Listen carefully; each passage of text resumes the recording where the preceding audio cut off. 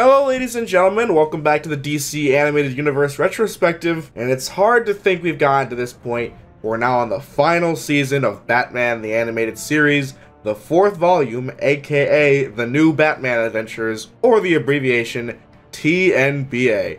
You might be wondering why there's a 4th season, and yet I decided to give a speech from the heart on my thoughts on BTAS as a whole in the last video. Well, that's because when it comes to both production and reception, this season is a bit of an outlier. There are several reasons as to why this is, we can get into as time goes on, but the reason I gave that speech then was because that was the end of the BTAS era as we knew it, where BTAS was the only show in the DCAU and we only got light references to other DC Comics characters. This is a bit of a tangent, but bear with me. From my perspective, the DCAU can easily be split in terms of air dates into 3 eras.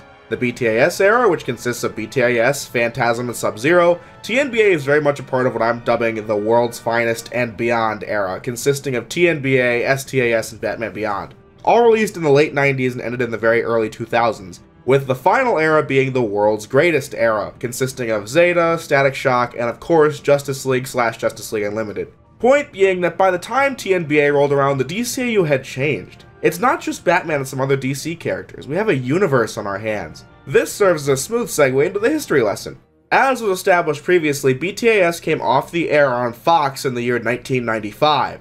It was of course a huge success from start to finish, but 1 year later, WB commissioned the same team to work on a Superman show. Not for Fox this time, but instead their own network, the WB. With BTAS already over, this gave the team a chance to start fresh, not just in the kinds of stories they were telling, but the most notable change came: the animation. Bruce Timm has a very unique art style. No matter what, you can tell when his designs are being used. But that isn't the change I'm referring to. STAS had simplified the designs of BTAS, which had a very detailed approach that was in no way cheap. I'm guessing this is why so many episodes had noticeable mistakes. The features of the characters were less rounded, and in general the lines of the cartoons were simpler and more visible. As a whole, STAS just looked a bit more cartoony than BTAS did. STAS started in 1996 with appearances from other DC characters and references to Batman himself, so it was very plausible that this version of the Man of Steel existed in the same universe as the Dark Knight we'd grown to know and love back in BTAS. I know this sounds like a massive STAS history lesson when the subject of today's video is TNBA, but the reason for that is that TNBA's history is very much tied to that of STAS, which is tied to the end of BTAS v3. I wanted to keep this retrospective smooth, hence why we've done and will continue covering all BTAS content before moving on to STAS and then JL and so on. To relate the history lesson back to TNBA though, in 1997 the decision was made to bring back BTAS for the WB and it would cross over with STAS, but for consistency's sake, and for money's sake, the same streamlining process done to STAS would need to be applied to BTAS as well, thus giving us the TNBA that we now know today. But they didn't just take what was done already and give it an STAS makeover. For TNBA, they took this chance to radically alter the designs of the characters, and that's a decision that's still met with controversy to this day. Because, you know, different and therefore ruined, right? Watch any video about TNBA specifically, and I guarantee you that a lot of time will be spent on the character designs and how good, meh, or bad they are. I'm just going to talk about the different character designs right now at the very beginning of this review because let me tell you, I really don't care about that at all. Like I said, in regards to STAS, Bruce Timm has a very unique art style, so it doesn't look so radically different as to not be worthwhile or not good.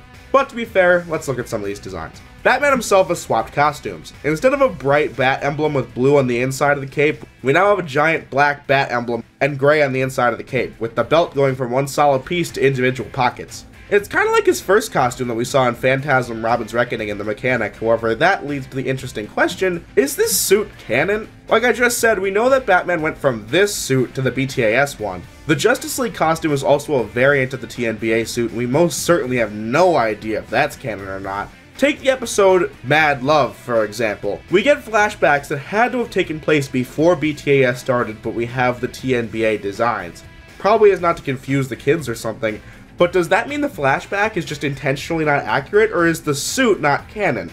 But just you wait, we will see just how unreliable a Batsuit is in regards to determining timeline placement. That brings me to the next point. Batman may have gotten a costume change, however many of the villains have gotten complete physical makeovers.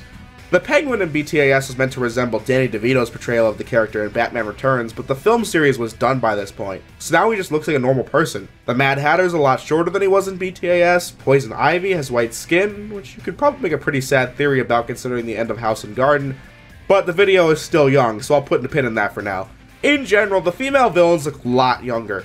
In BTAS, Catwoman and Ivy had looked like fully mature women, maybe in their 30s like Batman, but they look around 19 to 24 here. Okay. I prefer it the old way, but I'm not losing sleep over this. Killer Croc has changed skin tones, Bane is a new mask, Freeze is a new suit color. See where I'm going with this? I have absolutely nothing to say about any of this because frankly I really don't care. So much distaste in the offset for this season has come entirely because of this animation shift. Hello, aren't we telling stories here? It's not like we went from Mask of the Phantasm to Newgrounds animation. It is fine. But most of the hatred has gone to the Joker. People all across the internet have thrown their complaints in the face of this design, and I really don't know what to tell you. He looks like the Joker to me. I prefer the red lips and the yellow eyes from BTAS, but I don't know, this is perfectly tolerable for me. It's still Mark Hamill voicing him, and the same amazing writers writing for him with by far my favorite Joker episodes yet, so I'm not talking about this design any further. It's been done to death. I'll be honest with telling you that the only redesign I don't like, let alone hate, is the Riddler, which, oh my, he looks terrible. Looks like Jim Carrey's version of Batman Forever. Just a really bad design for someone who looked great back in BTAS. But luckily, the Riddler has no episodes dedicated to him this season, so we really don't have to talk about him that much. On the whole though, this is a hot take, but I vastly prefer the look of TNBA and STAS to BTAS. I know I just said that. But I'm not doing it from a position of being a contrarian. I'm saying this since I firmly believe this to be the truth.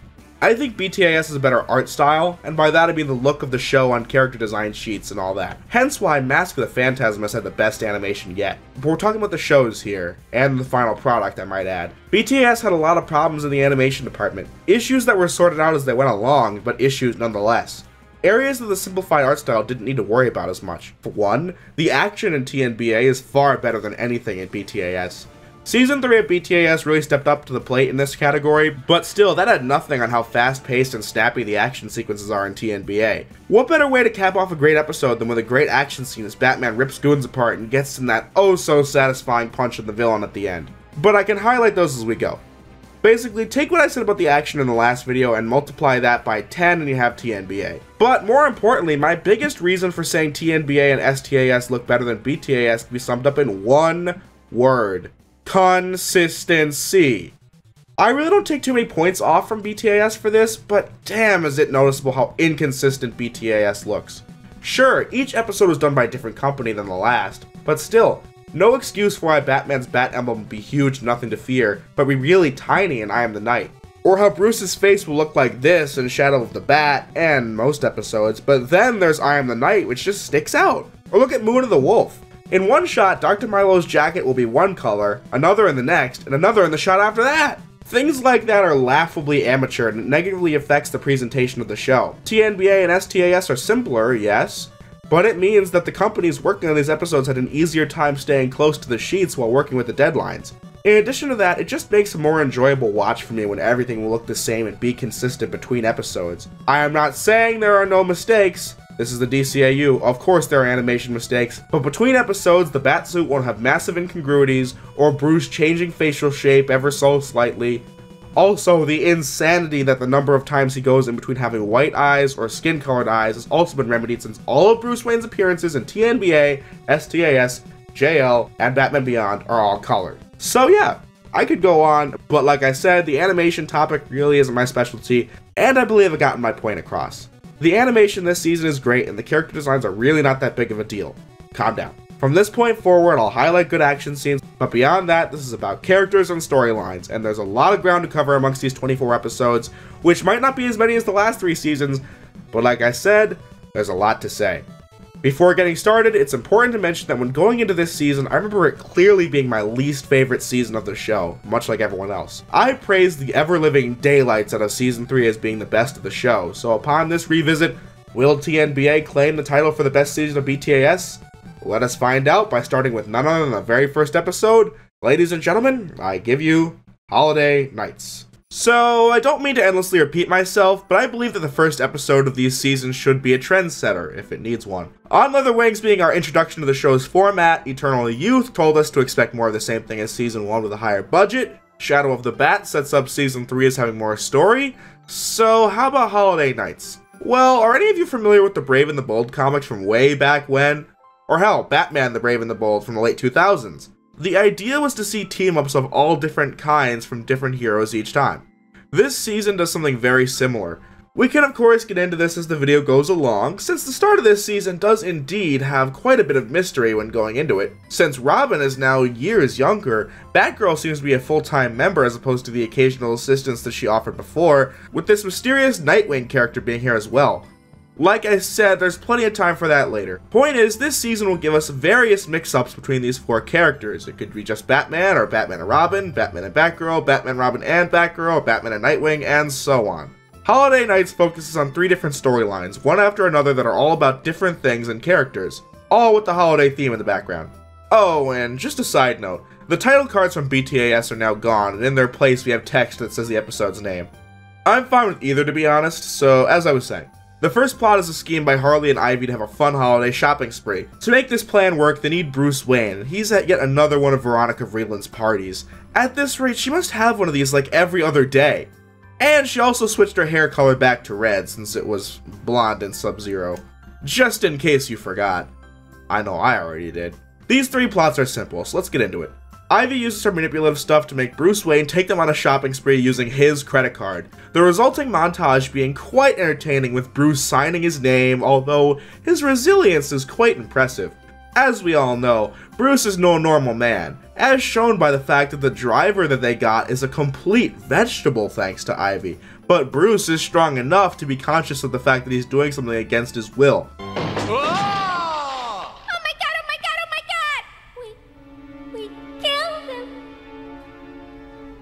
Oh well, we were going to do it anyway. We got his credit cards, what's to worry? With Bruce now assumed dead, it's time for the Batman to take over, which isn't as easy as it may seem. Get used to this, but Batman takes quite the beating this season with the scenes I'll talk about as we go. But I'll say now, I like that fact. Makes the victory at the end feel more grand. We also get introduced to the new tech that Bruce is using. Like the new Batmobile, for example, that's a much sleeker design. Or the new grappling hook, which also has a much sleeker design, and with much less noise when being fired in comparison to BTAS. Batman pulls the Christmas tree down and it lands on Harley and Ivy, thus ending the first of the 3 stories. Well, here's your stupid tree. You happy? Yeah. The next one opens up a few days later, with Barbara Gordon shopping for a gift for her father, with Harvey Bullock as the mall Santa. Oh my goodness, I'm already in love. You know, you could be a little more jolly, St. Nick. Give me a break, Montoya. This is the lamest stakeout I've ever been on. Bullock and Montoya are on lookout for a mystery group of shoplifters, and these kids become one to reveal Clayface. If you remember, Clayface had died in the water back in Mudslide from Season 2, and now he's back. Well, this contributes to the mystery of Season 4, like I said. We'll learn more about this in a few episodes. Short story short, Barbara changes into Batgirl and attacks Clayface with her getting the people out as she gives Bullock and Montoya an edge in the battle, thus ending the second story. Not so fast, Santa. We still have to recover the evidence. Oh, no. Oh, yes. Roll up those sleeves. Ho, ho, ho.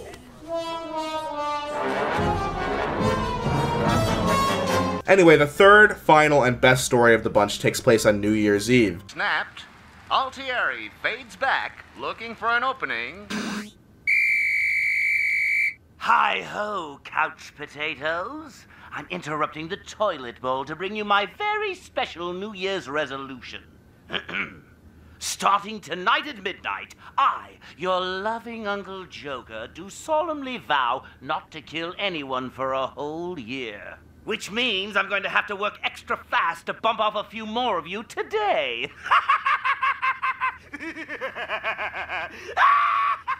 Hysterical. This is our introduction to the new Robin, whom, like I said before, is much younger, and you can see that in his fighting style. Since he can't just punch guys directly, he has to be a bit more defensive and use his size to his advantage, which is a subtle detail that I like. How about that Joker TV appearance, though? There are a few interesting things to note. One, I'm keeping track of all the times that he invades the airwaves, so add Holiday Nights to the list. And two, The TV is in color, which again shows the passage of time, since in the last 3 seasons, every time a TV was involved, it was always black and white. 3. It was very noteworthy how the Joker just vows not to kill anyone for the year. This will be a factor for the remainder of the retrospective, but once again, we are not on Fox anymore, this is Kids WB. The censors have different standards, and so the writers are able to do a lot more. In BTAS, we rarely ever saw blood, and the only example I can think of being On Leather Wings, the very first episode, and we especially never saw people actually being hit by the bullets that were flying. Here we will see those elements far more often, as well as some shocking moments during STAS, Justice League, and Batman Beyond. This trend starts right now with this scene. I was really surprised when I saw the Joker just nonchalantly pull out a handgun and shoot Batman with it. And our story comes to a close with the Joker having the bell from New Year's come crashing down upon him, ending the story with a great scene as Batman and Gordon share a cup of New Year's coffee with Batman footing the bill as usual.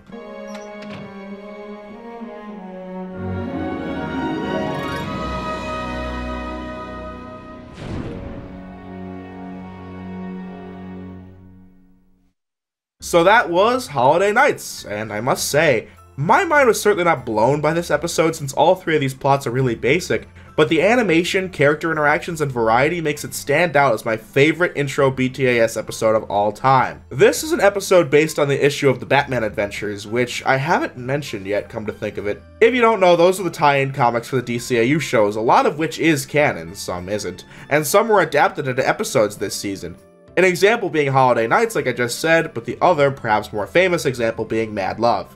The iconic episode we'll most certainly be discussing later down the line. The Watchtower Database has a full trivia video about the issue this episode is based on and what was changed, so go watch that. Without further ado, we still don't know who this new Robin is and where he came from, so let us move right along to the answer that is revealed in episode 2, Sins of the Father. The episode opens with a kid named Tim Drake on the run from a cop he just stole the donuts from as he makes a getaway, showing his existing agility and ability to think on the fly. He makes use of a batarang to get away from the cop, which is interesting. Again, the mystery is finding out who this kid is and why he became Robin. It's hard to say that this is an origin story right off the bat since he's seen using a batarang. After the fact, we can tell he probably just found this somewhere, but it's interesting nonetheless. Following that, we get a look at Drake's household, which is a complete pigsty. These goons are looking for Drake's father, but he isn't around, a setup all too familiar to this version of Batman. This results in a quick chase scene between the goons and Tim, where we learn that the goons work for Two-Face. Evidently, Drake's father stole something crucial from Two-Face while working for him and has since skipped town altogether, leaving Tim behind. He stole something from me. Your charming good looks? This doesn't stop Two-Face from getting what he wants, though. I like the fearless attitude of Tim Drake here. It makes him a character you can easily root for. Thankfully, Batman arrives to stop this with a pretty good fight scene as Batman takes yet another hard hit. Batman has no choice but to bring the kid back to the Batcave with him, where unfortunately Tim makes his way upstairs where he finds out that Bruce Wayne is Batman as Batgirl arrives to stop him. Now, thanks to the note that Tim's father left behind, Batman and Batgirl know that Two-Face needs some chemicals from the airport, and that's where they go next to the brief action scene as Batman is clearly weaker than usual thanks to the injury from earlier. Once again, this is what I love in this version of Batman. Weaker versions show him getting beat for contrived reasons, but here he might get hurt from a large hit or maybe his own poor judgment and so on. I don't know why, but I've always gotten the biggest kick out of seeing Two-Face just quickly and effortlessly sending this worker from the car down to the ground in one hit. Two-Face gets away with the chemicals as he makes a threat to the city to give him money or else he'll kill everyone with the chemicals. Although, at this point, just how easy is it to take over the airwaves in Gotham? Eventually we'll be told just how they get airspace, but still, I wonder how much these notorious supervillains have to pay for airtime. Batman and Batgirl discover who Drake's father was, and I just had to laugh out loud when I saw the picture of his father as a kid. That is literally Tim Drake right now with bags under his eyes. I mean, hey, if they were Ghostbot, they just give him a mustache and a top hat, but that's neither here nor there. Despite that, this is a pretty sad scene as they find out that Drake's father has moved to another city with a different name. That means he's not coming back. My old man. He's gone for good. That's what a John Doe means, right? Well, we can't be absolutely... Yes. He was never gonna come back for me anyway. Oh, also, if it didn't stand out to you, I'll highlight it. When Tim gets upset about his father being gone for good, Batgirl tries to console him, but Batman just unemotionally drops the hard truth. This will become a core part of my analysis towards Batman's personality, but for right now, look at Bruce's reaction to Dick and Robin's reckoning and you'll see the difference. Does the hurt ever go away? I wish I could say yes. But it will get better in time. For you. That I promise. Something has changed here, and that is another mystery to be resolved as we go deeper into the season. The episode is almost done, but we do have a brief action scene as Batman and Batgirl try to disrupt Two-Face's plans, and it's at this time that Tim has had enough sitting around and dons Dick Grayson's original Robin suit from when he was a kid and becomes the new Robin. With this being Tim Drake's official introduction as Robin into this season, and he's very different from the Robin we've seen in previous seasons. Dick Grayson was in college by the time of BTAS, so he was far more experienced and knowledgeable. As a result, he could question Batman with more ease since he had greater understanding of the world around him. However, Drake is just a kid, so he's going to have to grow his skills throughout the season, but he does it all with such enthusiasm that you root for him all the way. Oops. Ending the episode with Tim being officially trained by Bruce with a surprise visitor at the end. I make the rules. Watch out for that last one, kid. It's a killer. Dick.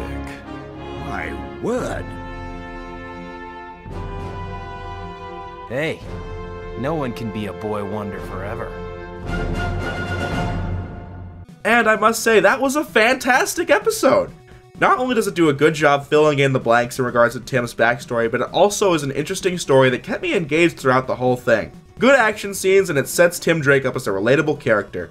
It also deserves points since we already got a Robin origin story episode for Dick Grayson back in the above-mentioned Robin's Reckoning. While comparing these two episodes, I showed a change in Bruce's personality, with another great example of that being the training scene. Bruce was having actual fun with it back in the day. See? It's finesse, not strength. Finesse, huh? Hey! Okay, now you're gonna get it. Whoa! Too slow, huh? But here, he was pretty cold throughout. You work with me, Tim. You follow the rules. Rule number 1, you give me everything you've got. Rule number 2,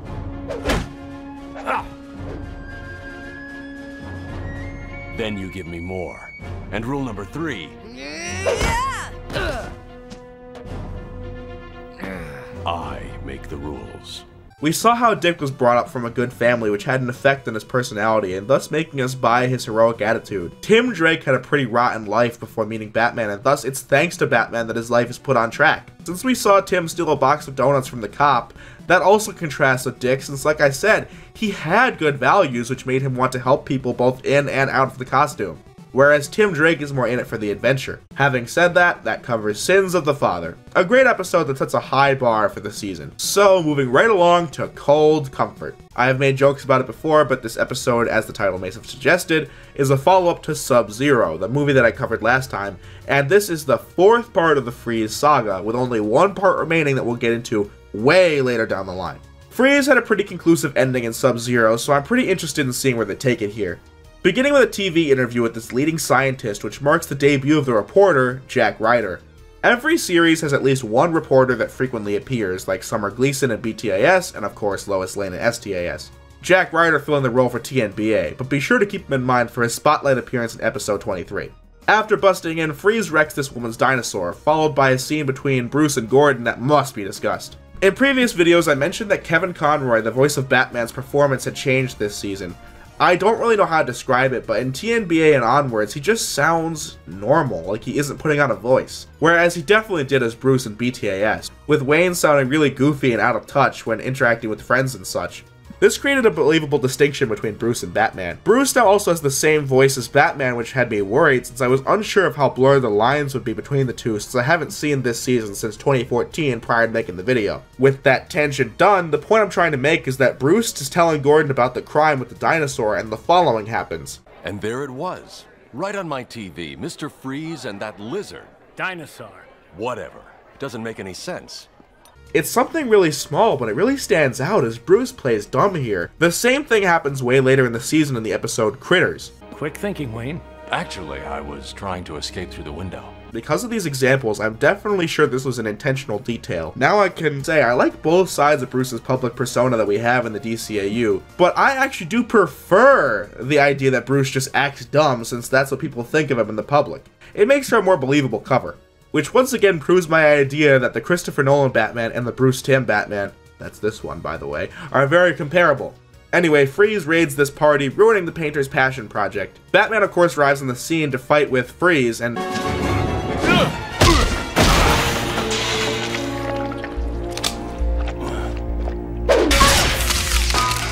oh my god! You saw that, right? Batman just hit this henchgirl's freeze gun so she would get shot by it as Freeze makes his escape. If you remember, the exact same thing happened in Heart of Ice where Freeze shot one of his own henchmen by accident and left him behind, with Batman forgetting about Freeze and bringing the poor guy back to the Batcave to save his life before the hypothermia kicks in. Not only did Batman cause this woman to have a frozen leg, but he immediately chased after Freeze! Now I'm sure Gordon can take care of her, but Batman doesn't even give a second thought. I'm not complaining, mind you, I'm simply observing. I find this scene to be fascinating, and trust me, I am going somewhere with this. Since Robin's out of the loop in regards to Freeze, Batman and Batgirl give him the rundown of the Freeze story, including the fact that Freeze, following the events of Sub-Zero, had never gone to see his wife. In case you forgot, Batman managed to rescue Nora but failed to save Freeze, and as Bruce, he used his resources to save Nora since Bruce is the true man of the people, unlike Ferris Boyle, the man that Victor did go to prior to Heart of Ice. After a long wait, Nora married her doctor and moved from Gotham, which is a real heartbreaker if I've ever seen one, since Freeze has done nothing but try to find a cure for her. But this is the outcome. Sure, he never did the most legal things, but still. The love he had for Nora was unmatched. I'm curious to find out why this is, since I had written in my notes to mention this fact as a flaw, but the episode is still young. Let's give it some time. Freeze is then seen being worked on by the scientist that he's holding hostage, to which he then decides his next target. As my father once told me, those who have the most must give the most. Those who have the most also have the most to lose, Mr. Wayne. I don't really know why he's going after Wayne, since again, the ending of Sub-Zero showed that Freeze knew that Bruce, and by extension Batman, had saved Nora. I'm not taking off points just yet, but I am intrigued. The next scene adds to Tim's character quite a bit, since it again separates him from Dick Grayson as a kid. The subject matter being schoolwork. To be fair, we saw Grayson in college, and not whatever grade Drake is in, but we saw the attitude of Grayson as a kid, and I'm going to guess that he wasn't like this. You don't know the first thing about the American justice system, do you? I know it's bogus. And how did you come to that well-thought-out conclusion? Watching you. You don't exactly follow the rules of due process. How did you do on your math test? Now that Freeze has raided Wayne Manor, we get a brief, albeit not very interesting fight scene between Freeze, his crew, against Bruce Timm and Batgirl, with the added stakes of having Alfred be a casualty of the battle. But luckily he's gonna be okay, with Tim being left in charge as Batman and Batgirl track down Freeze. I guess Batman always keeps a handy pair of explosives to open locked doors with. Hey Freeze, look who dropped in.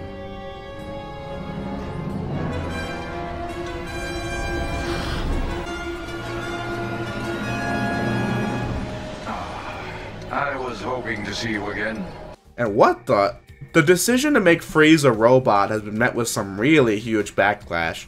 Going into this episode, I agreed with that. However, having seen it again, I can't say this was a bad thing.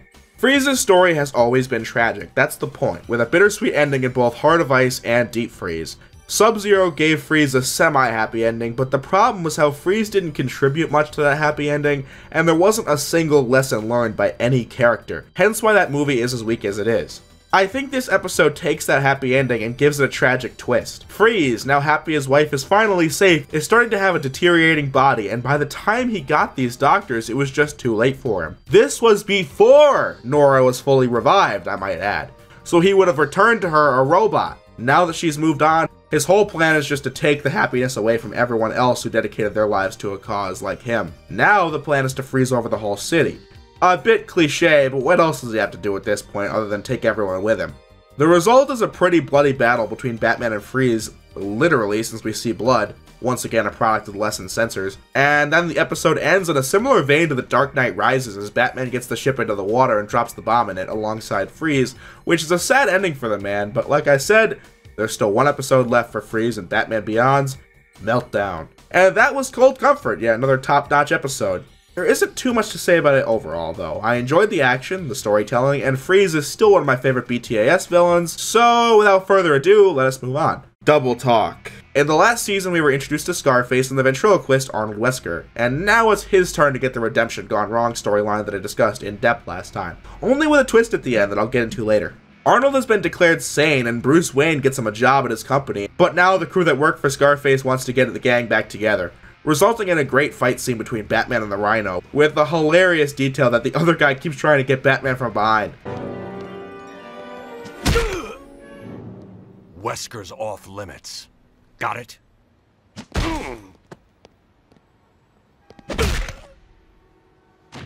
As the story goes on, Wesker keeps getting strange mail and phone calls from someone who sounds like Scarface, with Batman giving chase to this strange fake Scarface, which should be a red flag to anyone since we all know that Scarface can't operate without Wesker, and if he could, he wouldn't need him, so something is up. Unfortunately, Wesker rejoins the gang, but I must say the scene with Batman moving about in this hallway looks absolutely horrendous, like someone just took the walk cycle and dragged it across the screen in Vegas, or Movie Maker, whatever the hell they used. Anyway, Batman and Batgirl get a lead on the heist Scarface and company are going to be pulling, this being Wayne Tower, with a brief scene of Batman and Batgirl trying to escape the money vault before it explodes, leading to the climax as Scarface tries to kill his own men for going after Wesker too early. Batgirl comes to their rescue, with Batman asking Wesker to finally do the right thing. He's the puppet, not you. Don't listen to him, dummy! He's playing you like a cheap fiddle! Do him already! I'm sorry.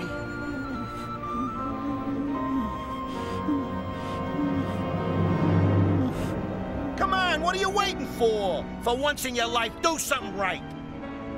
Yes.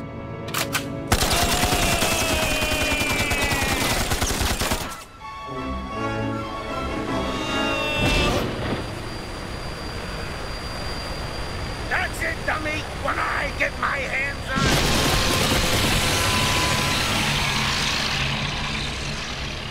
Ending the episode with Wesker at peace, with Bruce even giving him his job back. Very surprising for this season's Bruce, if I do say so myself. But the best part is how Wesker's life is on the right track. This is the inverse of how the Season 3 stories worked. There, the villain was pulled back to crime and stayed that way, but Wesker didn't want to come back, and once he overcomes Scarface, he doesn't.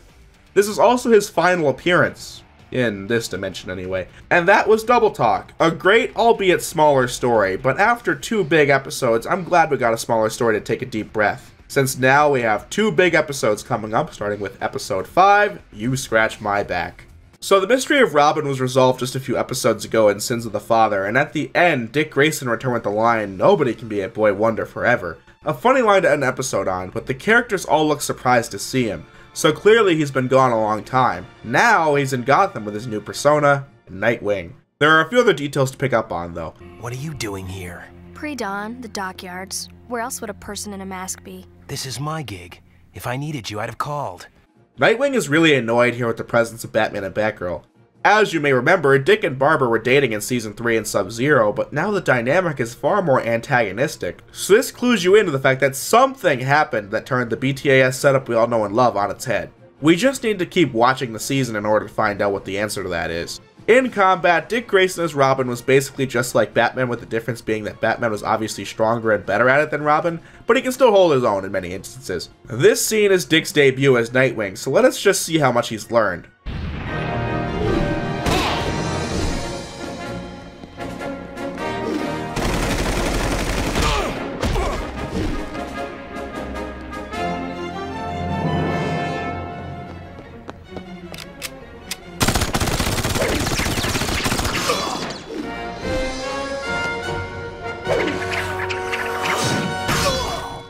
The answer is quite a bit. While I'm at it, the decision to give him long hair has been met with some criticism since it feels very 90s. However, this season takes place in 1999, so I'm not very surprised about that. Beyond that though, I actually feel like the long hair suits Nightwing in the same way the spiky hair suits Robin. I also love the simplicity of the costume, the all black with the blue bird in the center. I think it's very memorable to say the least. Also, thanks to this, we get an amazing moment when Nightwing is chasing a guy down and they pass by Batman.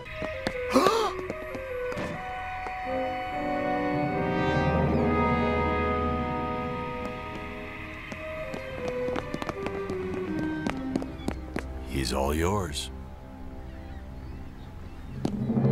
At the end of the scene, Catwoman helps Nightwing, with this resulting in Barbara and Dick arguing over Catwoman. She didn't do anything except help. Her kind of help you can do without. Yeah, honey, that's all fine and good, but I like how not even 6 episodes ago, the shoe was on the other foot where Batgirl trusted Catwoman for absolutely no reason and was betrayed in the end, to the dismay of Robin. Anyway, Nightwing wants to go solo, and then we get to hear his theme one more time.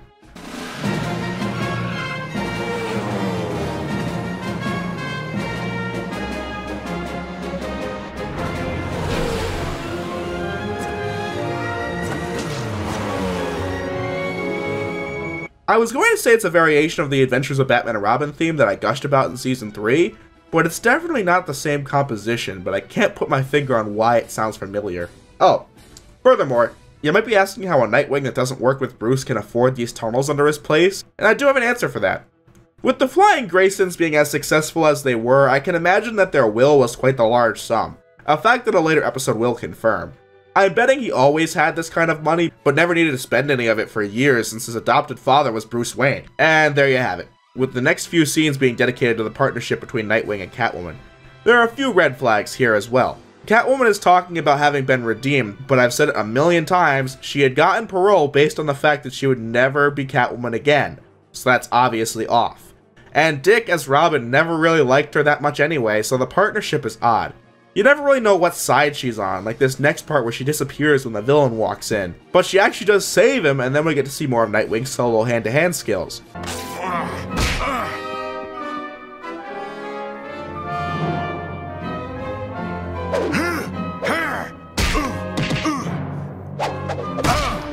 Of course, Batman isn't pleased with the combo, and I can talk more about this scene from Batman's perspective in a few episodes from now. But for right now, this scene is really predictable since you know that Batman's gonna be mad at the team up and he's gonna follow them around only for Nightwing to get betrayed in the end. Which all happens, by the way. But right when I was about to take points off for the corny setup, this happens. You alright? Just brokenhearted. She led us right to the Emerald, just like you said. You set me up. Afraid so. This is the reason I pointed out the red flags earlier. This setup just doesn't make any sense, giving the audience a reason to be skeptical, thus making the reveal all the more satisfying. So it shows that Nightwing is willing to work with Batman to get the job done despite his distaste for the man. All that's left is the fight with the guy with the hook, and it doesn't really matter what his name is. This fight is surprisingly bloody, with great interaction between him and Batman. The great Batman has met his match, no? No. After this is a chase scene between Nightwing and Catwoman, and I don't know how Nightwing can use those wings to go up and down, but I'll let that slide. With Selina's capture, the episode ends. And if it wasn't clear already, You Scratch My Back is another superb episode to add to the list for this season with a lot of details to analyze and plenty of surprising moments to keep you guessing throughout. In addition to setting up the mystery behind why Nightwing quit being Robin and how Batgirl came to be the primary sidekick, following the unknown event. Moving on to the final episode of Disc 1, Never Fear. The title says all, but this houses the big appearance for the Scarecrow this season. I don't think he's had a single starring role since Dreams in Darkness from Season 1.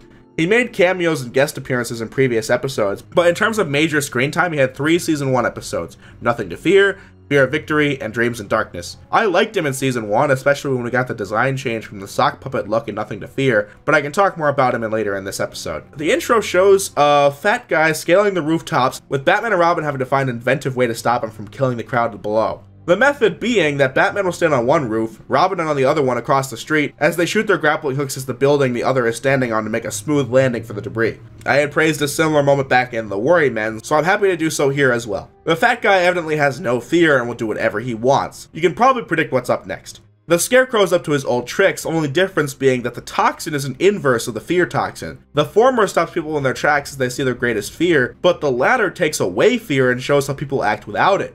Both of these are very interesting examinations on the human condition. His face is shown in shadow, but damn, he's got a full cloak, white skin, and a walking staff, and oh my god, he literally wears a noose around his neck. This is quite the design, if I do say so myself. Of all character changes, this one is considered the best and the most positive change, and this has been said for good reason. The Scarecrow was scary in concept, but never really came off that way in BTAS, until now. I just wish we got more moments with him in this design. I think his earlier appearances would have been brought up because of it. He has been recast as well, with the current voice being provided by Jeffrey Combs, and he just packs so much dread to his performance, and I can't get enough of it. Fear is power. Bruce fails to find and steal the gas from Scarecrow and is captured, getting hit with the no fear gas. Think about this. What was the thing that always held Batman back? It was his never-ending fear that he would cross the line and kill one of his enemies. Now he has none.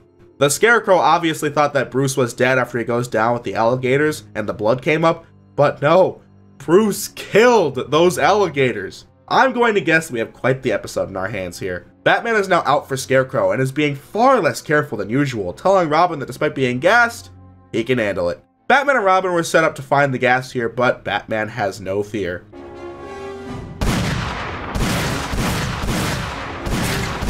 Believe it or not, but that shot right there was the thing that told me that the revamped art style helped more than it hindered. I showed footage of it back in Season 1, but I didn't talk about it in depth. The proof of concept for BTAS was on the first disc of Season 1, and they showed it to Warner Brothers when being tasked to make a gritty Batman cartoon. The animation was a lot different than the final product though, with shots you'd never see in BTAS. Did you see that? We just saw that shot in Season 4, only now it looks even better. The animators are finally able to do things on the show that they weren't able to do before. As I've said, Season 3 was a big step up in this category, but nothing on this level. This brings us to a typical Batman interrogation, which we have seen numerous times in the show, but this time there's the added no fear twist. I can't! You'll kill me! Death is death. Does it matter who administers it? He's gonna fill the tunnels with it! Just in time for rush hour. Help me! Please! I hope it's clear that this guy was about to die if Robin didn't save him. If I was Robin at this point, I'd be terrified. But this Robin's not stopping there.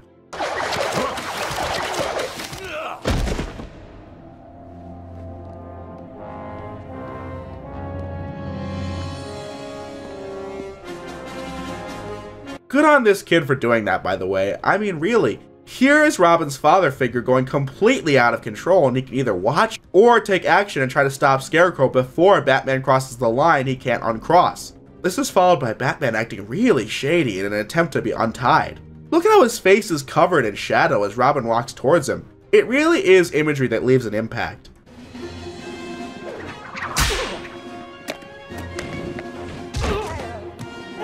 You're not getting anything from anyone, except this. Get him off me! Taking a closer look at the animation following the capture of Robin, Batman's fighting style is best shown in this very scene. I get that I've hammered in the intensity at this point, however he's literally tossing people out of the window on a moving train. It makes for a very cool visual spectacle, however it's really interesting just to see what Batman's capable of. Fool! You'll get us killed! You're not trying to scare me, are you? You can't! Watch me.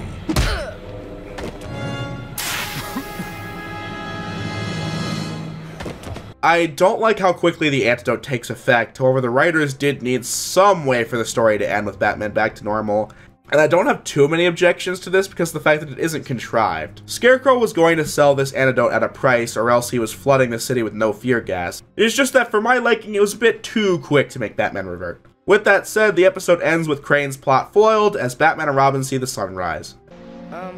Last night when I tied you up, I didn't mean... Don't apologize. You were right. Yeah, but it was kind of scary. A little fear's a good thing.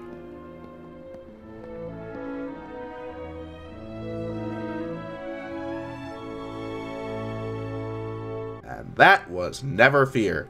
Yet another tremendous episode. The stakes were high, the plot kept you on the edge of your seat with how you never knew how far Batman was willing to go, with the great choice being to make this an episode with Batman and Robin, since we get to see the intensity of Batman through Robin's eyes. And with the debut of a new Scarecrow, I'm having a hard time thinking of something I didn't enjoy in this episode. A lot of praise needs to go to Kevin Conroy's performance here. He shows incredible range as he sounds cold and lifeless as Batman without his fears holding him back. With Matthew Valencia also doing a great job showing how scary Batman's actions are from Robin's perspective.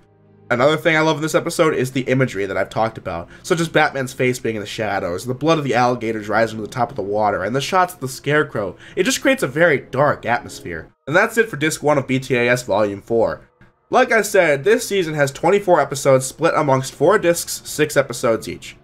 So far, this season has been a home run. I know that I said the same thing in my review of Season 3, but the bar has been raised even higher. There hasn't been a single episode so far that I didn't like, with plenty of interesting things to talk about in each and every single one. We still have 18 episodes to go, but the fact that the video has gone on this long should be a sign of how good these episodes have been. Episode 7, Joker's Millions. Yeah, I'm not waiting. This is the best Joker episode yet.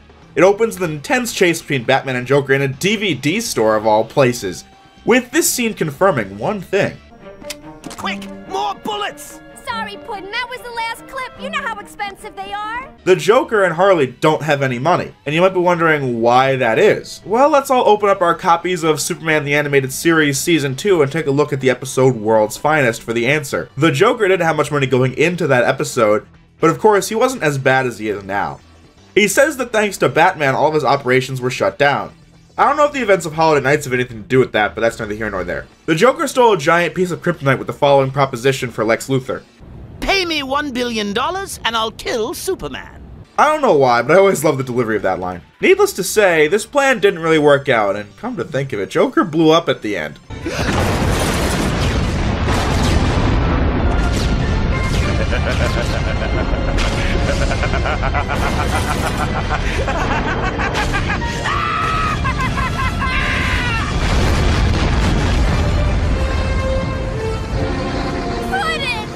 At this point, he probably is.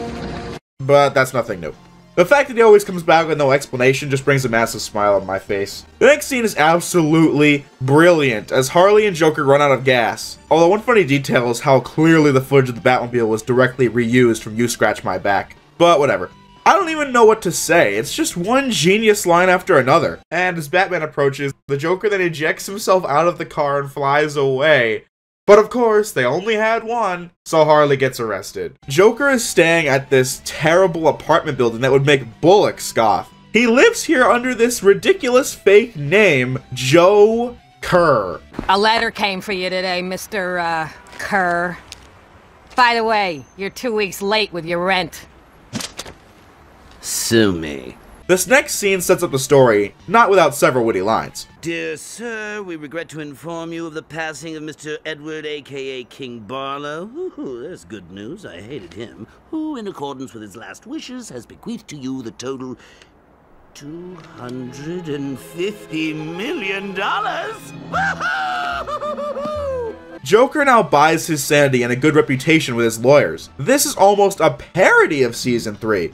In that, we got episode after episode of villains going straight but being pulled back to crime. And in Double Talk, we got a twist ending.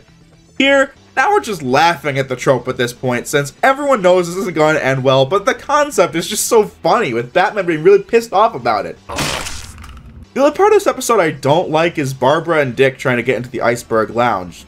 Oh wait, I guess I haven't talked about that. It'll be more relevant in the Ultimate Thrill, which is just a few episodes from now, but I'll give you the Cliff Notes version. Penguin now runs a nightclub and claims to be a legitimate businessman, while doing his dealings on the side.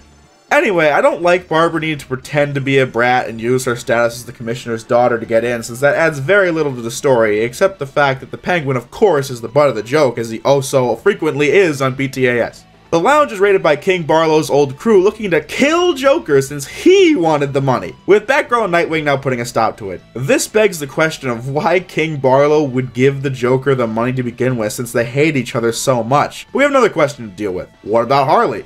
Oh, well, a man with such high social status as the Joker couldn't possibly associate himself with the lowly, insane Harley Quinn, now could he? It would be much cheaper to hire a new one, with Harley's reaction being exactly what you'd expect. This scene of him hiring a new Harley is just so funny. It's not really because of what he's saying, it's just because of how no censor these days would let these insults pass.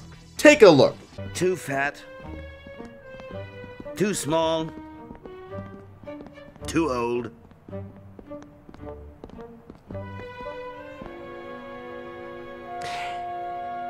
No. Darn. And now it's time for the conflict. A man from the IR frickin' S shows up and tells Joker about how much income tax he owes. $250 million minus Uncle Sam's current state and federal percentages.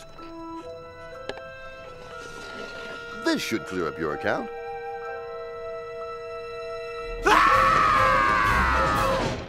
$137 million? Yes, and if I don't pay up, I'll go to jail for tax evasion.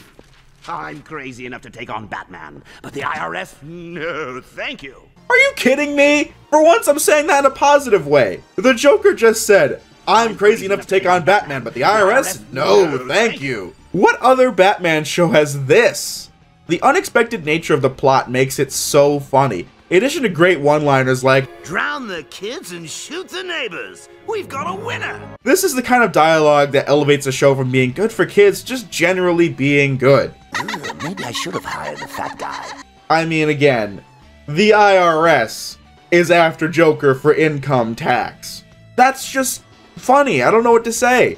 But you have seen nothing yet. The Joker is trying to find the money for the IRS, but all the bills left have King Barlow's face on them. This is when the whole story comes into light. I found this.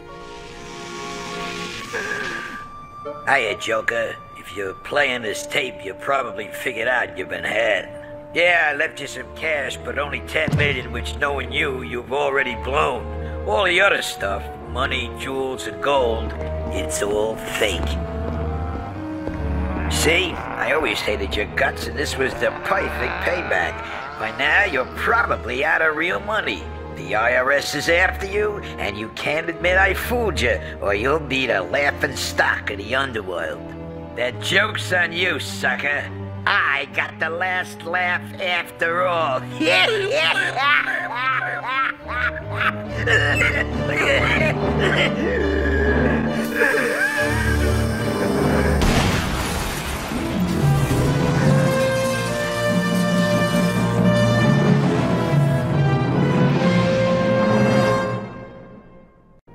Oh my god.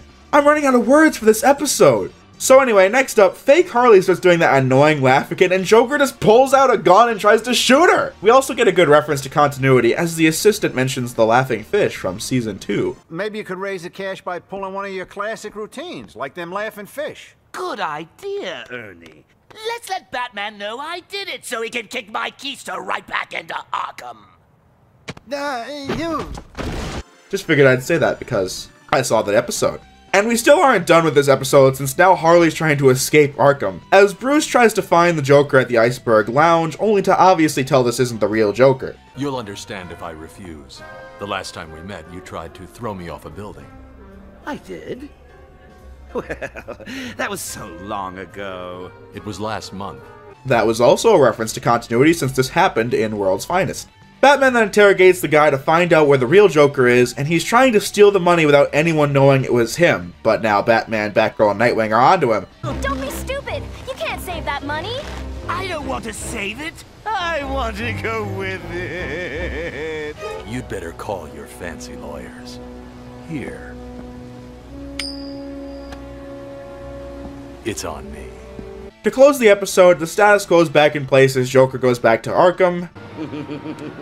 So I'll let the taxpayers foot my bill again. Besides, it'll be nice to see the old gang. One of them's dying to see you too, Puddin'. Harley? The one and only. You don't know how happy I am to see you. Welcome to the club. Now, baby, I can explain. No! And that was Joker's Millions. After thoroughly discussing it, it is top tier Season 4 material. While it's not a serious or deep story like Sins of the Father or Old Wounds, an episode I'll get to, the fact of the matter is that this episode is almost flawless. I am serious, I had thought the scene outside the nightclub was a bit needless, but it still moves the story along. And gets another shot in on the Penguin. Looking past that, this episode is just filled to the brim with creativity and so many moments you just can't forget about. Like when Joker blows up the TV or hires fake Harley when the freaking IRS guy shows up. Genius in a way other shows aimed at kids wouldn't even dare to think of. The humor is what stands out here. I can tell everyone had a fun time with this episode since it shows in the final product. Like I said, this is a damn near perfect episode, one of my favorite episodes of BTAS, and possibly the DCAU as a whole. Which brings me to the next episode, Growing Pains, which takes place after Sins of the Father but before Holiday Nights for a reason that shall become clear. The episode begins with an unfamiliar little girl running through the alleyways as she's then harassed by this motorcycle gang, until Robin arrives to save her, which establishes that evidently Robin is allowed to patrol the streets by himself. This girl acts peculiar as she says that someone is after her. At the same time, a mystery man's wreaking havoc. I feel you might be able to guess the plot at this point. Robin is concerned for the well-being of the girl, much to the dismay of the oh-so-robotic Batman. From the sound of it, she belongs in a runaway center. And you need to keep your head clear. In this line of work, one slip is too many. Despite the cliche, this does lead to a funny interaction between Tim and Alfred. He always treats me like a kid. Pardon me for saying so, but you are a kid. Sure, take his side. Anyway, Robin decides he's gonna search for her himself, with a long montage of Robin trying to find her as we see the real pits of Gotham. This is barely connected to the plot of the episode, but this montage only made me think about the point I made last season. That being that it would be hard to find a good reason for any supercriminal to want to reform because high society doesn't accept them, and not being a criminal means they have to live in torn up buildings that the corrupt are going to use for their own gain. My examples included Appointment in Crime Alley and I Am the Night, however here it's the worst it's ever been with people sleeping on the floor without a roof. These areas suck. Once again, not a big part of the plot, but something interesting to say the least. That's when they all find out that, surprise, the mystery girl and man are connected. But he gets away in a strange fashion, leaving a weird substance behind which can only be one man, Clayface. I mentioned back in Holiday Nights that we didn't know how Clayface came back after Mudslide where he died, and here's our answer. When Clayface fell into the water, it made his cells too unstable to make a solid form, in addition to his deteriorating conditions from that episode. At sea, he came into contact with the waste from a chemical company, and this is what brought him back, and better than ever. So much better that he even sent a scout in the form of a little girl to get info on his surroundings for him. But she forgot about her true purpose, and this is why he was after her. I will say, the fact that this girl is just a clay monstrosity is a surprising twist in what I was ready to call a cliche episode. I do feel bad for Robin here. He doesn't want to help this girl because she's a girl, but because she reminds him of himself just a few episodes ago, just scraping by, always on the run in the pits of Gotham City. Not a life that's going to lead to great places, I can tell you that much. Anyway, Batman uses the tracker he placed in Robin's belt to find him, and I'm guessing he realized that he might need one after Dick Grayson as Robin got captured in Demon's Quest. Couldn't that make a plot hole in Return of the Joker? Maybe not. The whole episode's about Batman finally treating Robin less like a kid and more like a partner, so maybe he took it out by then. In an effort to save Robin, the girl jumps into Clayface, which sets him back a few feet, with Robin instantly retaliating as Batman arrives to stop the whole thing. Ending the episode on a sad note for Robin. We'll book him on the robberies and B&E, right? Anything else? Yeah. Murder.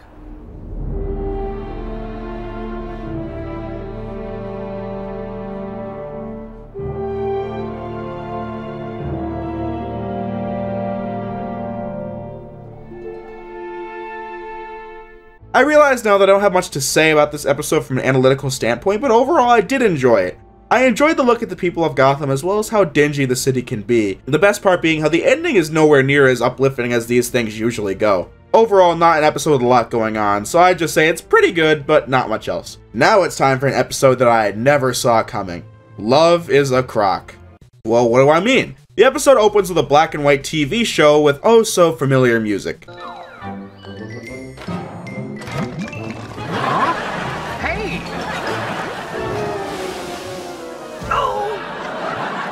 Did you use the whole box of bubble bath? I didn't mean to. Anyway, a completely drunk guy gets pulled into this motel by his wife as she gets pissed off at him. Of course, he lost the keys to the room and needed another one. Does that remind anybody of the hotel break-in in Chapter 3 of Sly 3? I don't know, that's the first thing I thought of. You got the keys to the room? Yeah, hold on. Butler, don't you have them? No, you're the responsible. Here, let's just bang on the door. But let's get back to the episode in question. My husband lost our room key. Fetters 703. I'll get you a duplicate.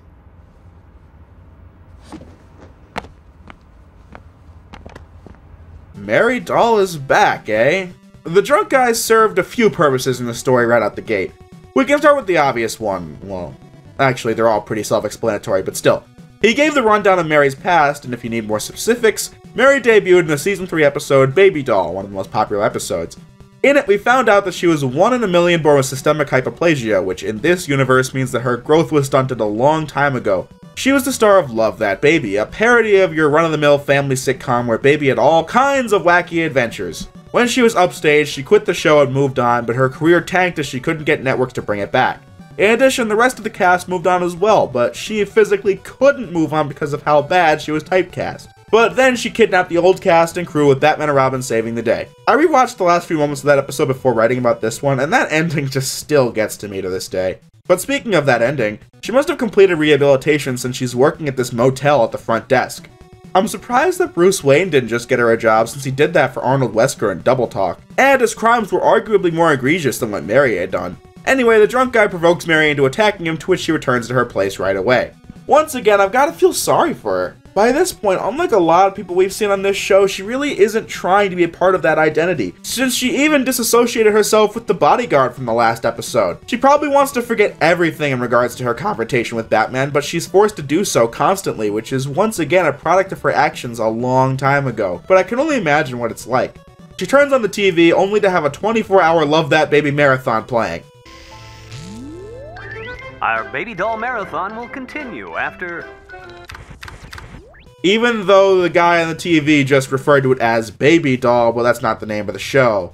Just saying. Back to my real point, she angrily changes the channel to a live trial of none other than... Wait, who the hell's that? Obviously it's Croc with his new design, but I don't mind the design, and I just really hate the guy this season. They recasted him for some reason, but the voice is just so generic as a tough guy as opposed to being the distinct one he used to have. I was gonna complain that his funny side isn't even here, but then I remembered that he never had one. Can I just get this off my chest? Everyone remembers Croc as being the I threw a rock at him guy from Almost Got Him, but Croc was never that stupid in BTAS. That was actually Batman dressed as him, subtly telling us that Batman thinks that Croc is stupid. And he treats him as such in Bane. Speaking of which, in Bane, Croc was running his own operation, and in his debut episode, Vendetta, he had solely plotted to murder Bullock. This is a massive tangent, but I'm basically saying that Croc in this season isn't that different. I just don't like his voice, and the things he does in this episode that we'll see. Croc claims that he's a misunderstood figure since he is the way he is, and this of course speaks to Mary, who clearly has nobody else to latch onto at this point. Croc has played this card before in Sideshow, but he led to his own undoing by fighting with Batman. At this point, I feel little to no sympathy for the guy. Croc gets sentenced to death, but busts out with Batman stopping him. Mary stops by to visit him at Arkham Asylum. Unless this is his first time here, this is another bit of continuity that doesn't ruin the plot, since in the grand scheme of things, it doesn't make a big difference, but in all the previous seasons, he was just put in jail for being a criminal, not for being insane. But then again, he was at Arkham in Trial, but he was in the GCPD in Bane. I don't know, maybe Trial takes place after Bane despite coming before. I mean, this season's done that with Holiday Nights, Sins of the Father, and Growing Pains, so who knows? If that was the case and he was changed to Arkham after Bane and before Trial, then there actually isn't an issue here, but... You didn't come to witness me do DCAU math, we have an episode to talk about. Mary saves Croc and then they become a Harley and Ivy-esque combo, but Mary actually feels like they're a kindred spirit, with all the papers even writing about them, even the Daily Planet. I always thought it was interesting that Dahl had redesigned Croc's sewer lair to resemble a 50s sitcom house. Almost like that's all she knows. They then plan their next move, but it's ruined by Batman and Batgirl, and in a rage, Croc decides to leave, and things get... interesting. You're in the chips, huh, Croc? Yeah, I'm heading for the big time, and I mean solo. Oh? What about the little woman? Couple more jobs and I ditch the Cupid doll and blow this burg.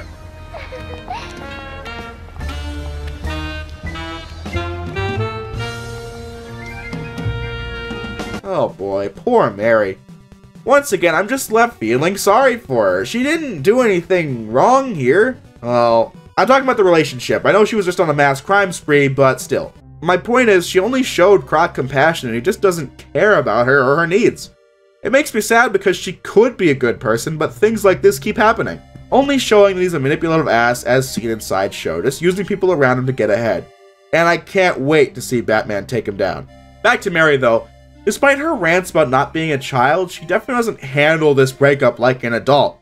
Her plan is to blow up the city with her and Croc spending their last moments together. My god. This only goes to show that her mental state is practically non-existent at this point. Again, I just wish she had been dealt a better hand. But that doesn't mean she isn't worthy of criticism, since she says she wants to be treated like an adult, But in her whole debut episode, and this scene goes to show how she doesn't act like one. I said I wanted to see Croc get what is coming to him, and thankfully that happens right now.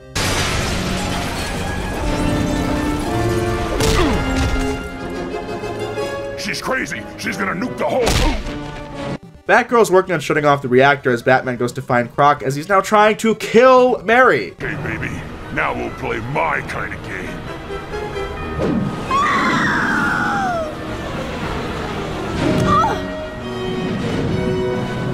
Seriously, this is a very action-packed climax. Now let's see the ending.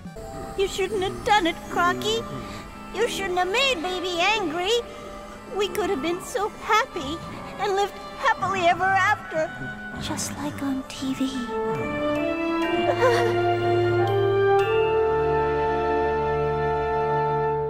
If I were to complain about anything here, it would be how we never get to see what Batman thinks of any of this. Beyond the scene where Batgirl asks what Croc and Mary would do on a date, with him only responding with this, I don't want to think about it. Which was funny, but I mean, we never get on the same level of emotion as the ending of Baby Doll. Sure, Batman didn't say anything there either, but his actions spoke louder than his words.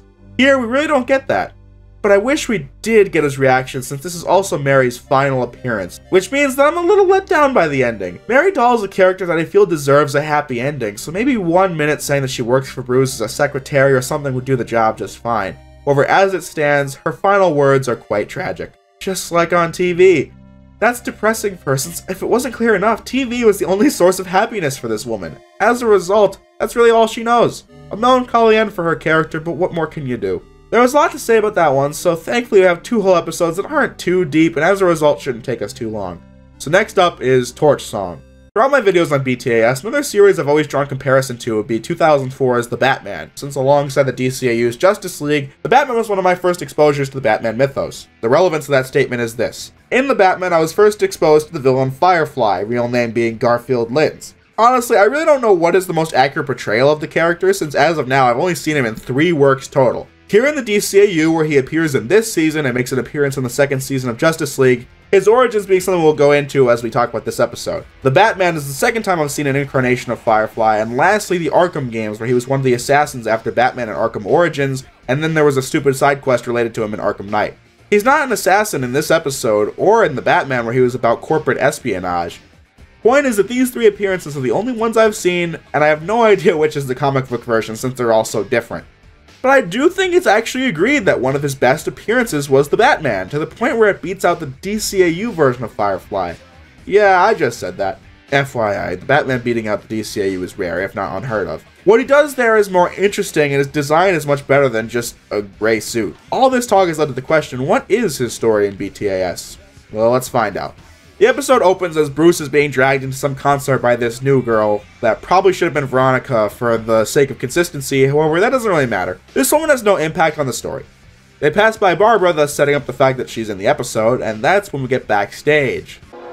I remember when you used to dress like that for me. Gar, we have a show to put on, remember? Don't worry, Cass, I won't disappoint you. My job is the only thing I care about now. Let it go, Garfield. Whatever you thought we had is as cold as a burnt-out fuse. Hey, you're the expert on burning people, you little tramp. And if you think I'm going to step aside like one of your pretty boys... Okay, that's it. It's your last show. You heard that, Frank? Cut him a check, he's out. Damn. Pretty creepy for a Saturday morning, but he is the villain, so no harm, no foul. You've probably already guessed what's going to happen in this episode, and let me just say, you're right. Lynns tries to fry Cassidy alive with the stage effects as Bruce is not able to help since his date is right next to him. And to that I say good riddance, because this song is garbage. My cheeks are hot, my lips are burning, the flames of love dance in my eyes. I've got just one last word of warning, play with me and you play with fire. But that's when Batgirl saves the day. The police investigate Lynns' apartment, to which they find that he has a wall of Cassidy posters. Ugh. Once again, the plot has basically been revealed already and we're only 4 minutes in. But this leads to a great line from Bullock. I'll get some pictures. I'm gonna check the fridge. Yeah, there's a lot of evidence in there, Detective. Shut up. Lynns, now Firefly, tries to kill Cassidy again at a show with Batman and Batgirl arriving to stop him, to which Batman is dropped from a terrifyingly high altitude and just barely survives. Sorry. Gotta fly.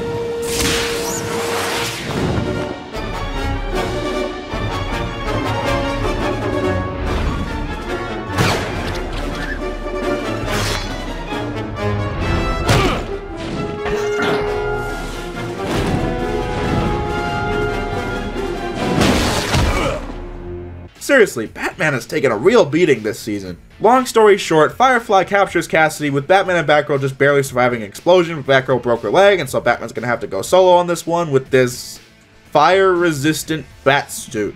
Probably intended to sell toys, although I think this is the very first time in all BTAS that this has happened. SDAS had a lot of various suits for Superman as well, in spite of the fact that in both cases I'm not too upset since it was given context in the shows. Although I don't know where Alfred got any of the material for this, hence why I like it when Lucius knows who Batman is. Makes more sense that he makes these enhancements. But back onto the toys discussion, can I ask you guys, as kids, did anyone actually want these dumb variations? I myself always prefer the normal versions and not Deep Dive Batman or T-Shield Batman or Viking Batman. Back to the episode. Firefly's plan centers around turning the city into ashes with a chemical that burns through anything, but it can't be put out. Following that, Firefly would take Cassidy with him as they fall into obscurity, which is almost the exact same plan I used at Cold Comfort from a few episodes ago, only with fire instead. But of course, Batman saves the day, and that's basically it. I think this episode is a classic case of getting worse upon closer inspection. The episode makes for an entertaining watch, but from an analytical perspective, this story is easily predicted from the first 5 minutes with nothing else added to make it more interesting. There isn't much in the way of action, and the ending is really weird. Cass now has PTSD from the fire. Okay, I feel bad for her since she didn't do anything to deserve this beyond firing a creep who didn't know what boundaries were. In If You're So Smart, Why Aren't You Rich? It was unfortunate that Mockridge was going to have to live with the threat of Riddler killing him for the rest of his life, but he was a jerk, so therefore he got what was coming to him. There was one scene where Cass tries to seduce Batman into protecting her from Fireflies, so maybe she did something like that to make Linz think they were legit, but the problem is that we don't get told his side of the story, nor do we see the past relationship to get the facts of what really happened, leaving me with a ton of mixed messages from the ending. The fact that Linz is such a creep and is portrayed as such with no redeeming characteristics makes him a weaker character. The other versions of Firefly that I've already discussed didn't have many things going for them either, but they didn't have many things going against them at the same time, with the Batman's Firefly getting several episodes to develop, where this guy just gets this season and a very small role in a later episode, and an even smaller role in JL Season 2. But I've spent long enough on this episode. It could have been better, but at the same time it could have been worse, so let's move on. The next episode, titled The Ultimate Thrill, begins in a party blimp as our new villain, Roxy Rocket, is holding the place up for Jules.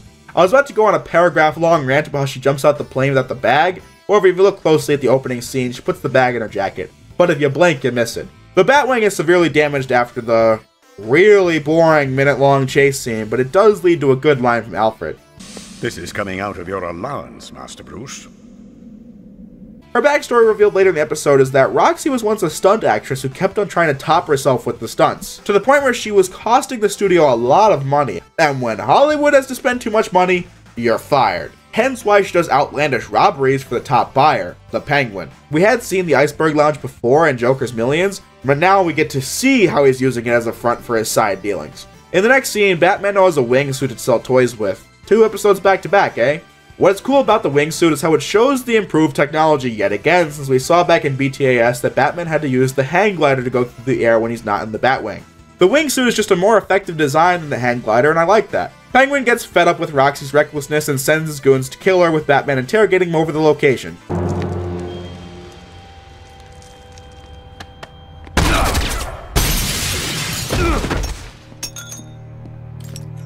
Damn, that's a lot of money and property damage. Roxy easily beats Penguin's henchgirls. Batman arrives to stop her as they board a rocket that's heading towards a cliffside. I was wondering why there was a cliffside right next to Gotham City, but technically we also saw something similar in the episode The Forgotten from Season 1. Maybe both take place here, who knows? I get it. We live to play another day. What's this? My kind of game. And you lost.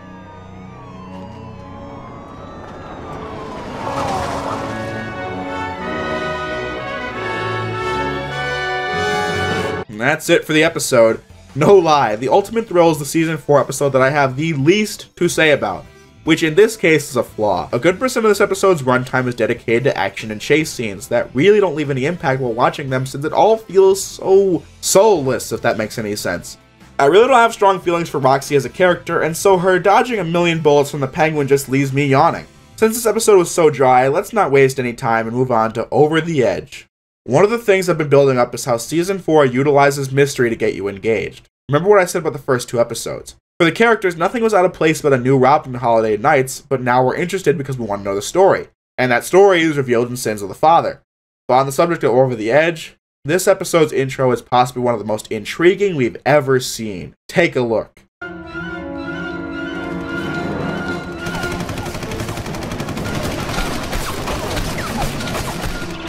Bruce, wait! Stop where you are!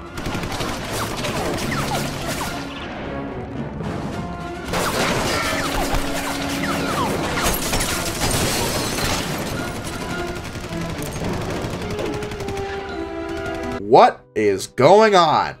Gordon knows who Batman is? He and the cops are chasing them through the Batcave as Dick's Robin suit is destroyed? The Batmobile is blown to pieces as Alfred is brought to the ground by the cops? I know that was mostly summary, but that really speaks for itself.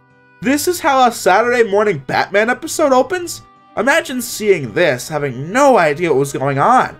It still blows my mind how you can have so much intrigue in 2 minutes time. Batman and Robin just barely escape in the boat, but the cops were waiting for them here too!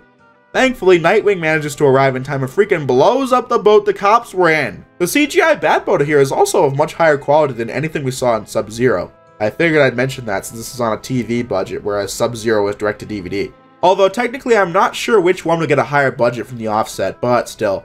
It's now time for us to learn why any of this is happening. Scarecrow is up to his usual antics at City Hall, with Batman and Robin defeating all the goons as Batgirl chased after Crane. The tone of this flashback is on point.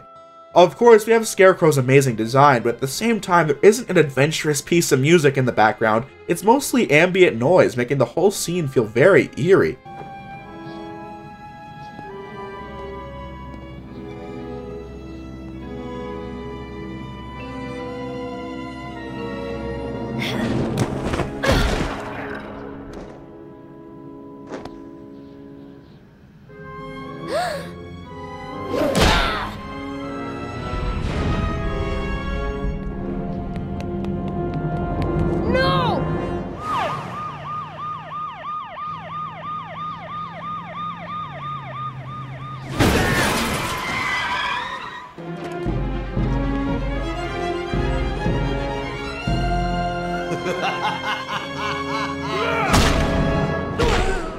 Oh my god.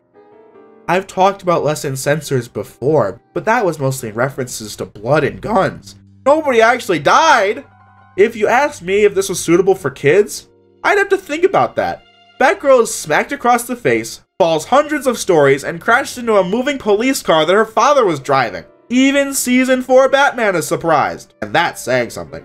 The seriousness of this tragedy is shown off not just in the gruesome animation, not just the haunting music, but the voice actors really sell this plot. We see a side of Gordon we've never seen before, as well as Bullock.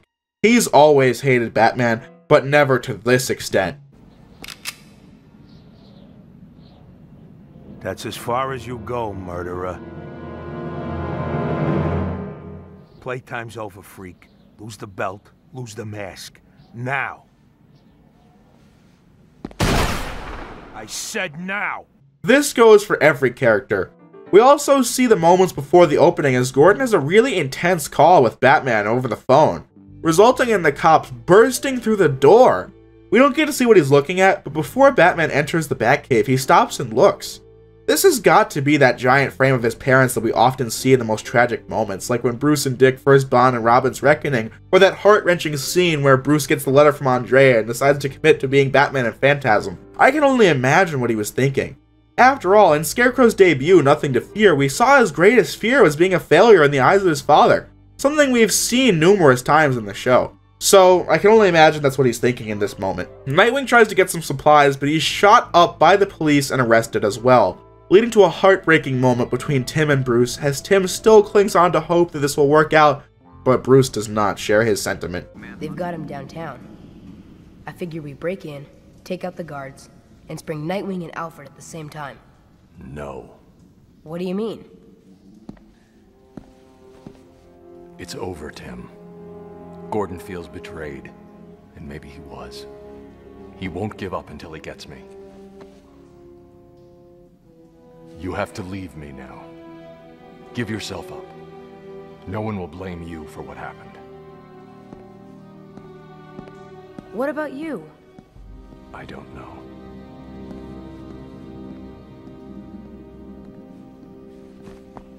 Gordon has spent so many resources on this manhunt, but because of this, Mayor Hill fires Gordon over the fact. But before this is made official, Gordon strikes a deal, and it is actually this point where the episode starts to lose me. Not in a terrible way, but just not as good as before. Gordon has set up a trap for Batman at the funeral, and that trap is Bane. Gordon struck a deal with Bane to capture Batman. I just don't buy this. I mean, I get it, he's desperate, but does he really think Bane will want to honor this agreement? Especially after how bad he was embarrassed by Batman in the previous Bane episode. The events of that episode are never really mentioned, but still. Also, can I say that I vastly prefer this Bane design of the BTAS one? Bane here is less comic accurate than Season 3, but he just looks more menacing with the red on black eyes and the spikes around his mask. But still, how did anyone know Batman would go to that exact door to be hit by Bane? It's a bit too coincidental for my liking. Putting that aside, Bane challenges Batman to a fight to the death, and he accepts. This fight is even more dynamic than last season's Bane fight, since one character never has the advantage for too long, as they both land deadly blows throughout. Of course, in the end, Gordon is betrayed by Bane, and is about to be killed, but Batman saves him.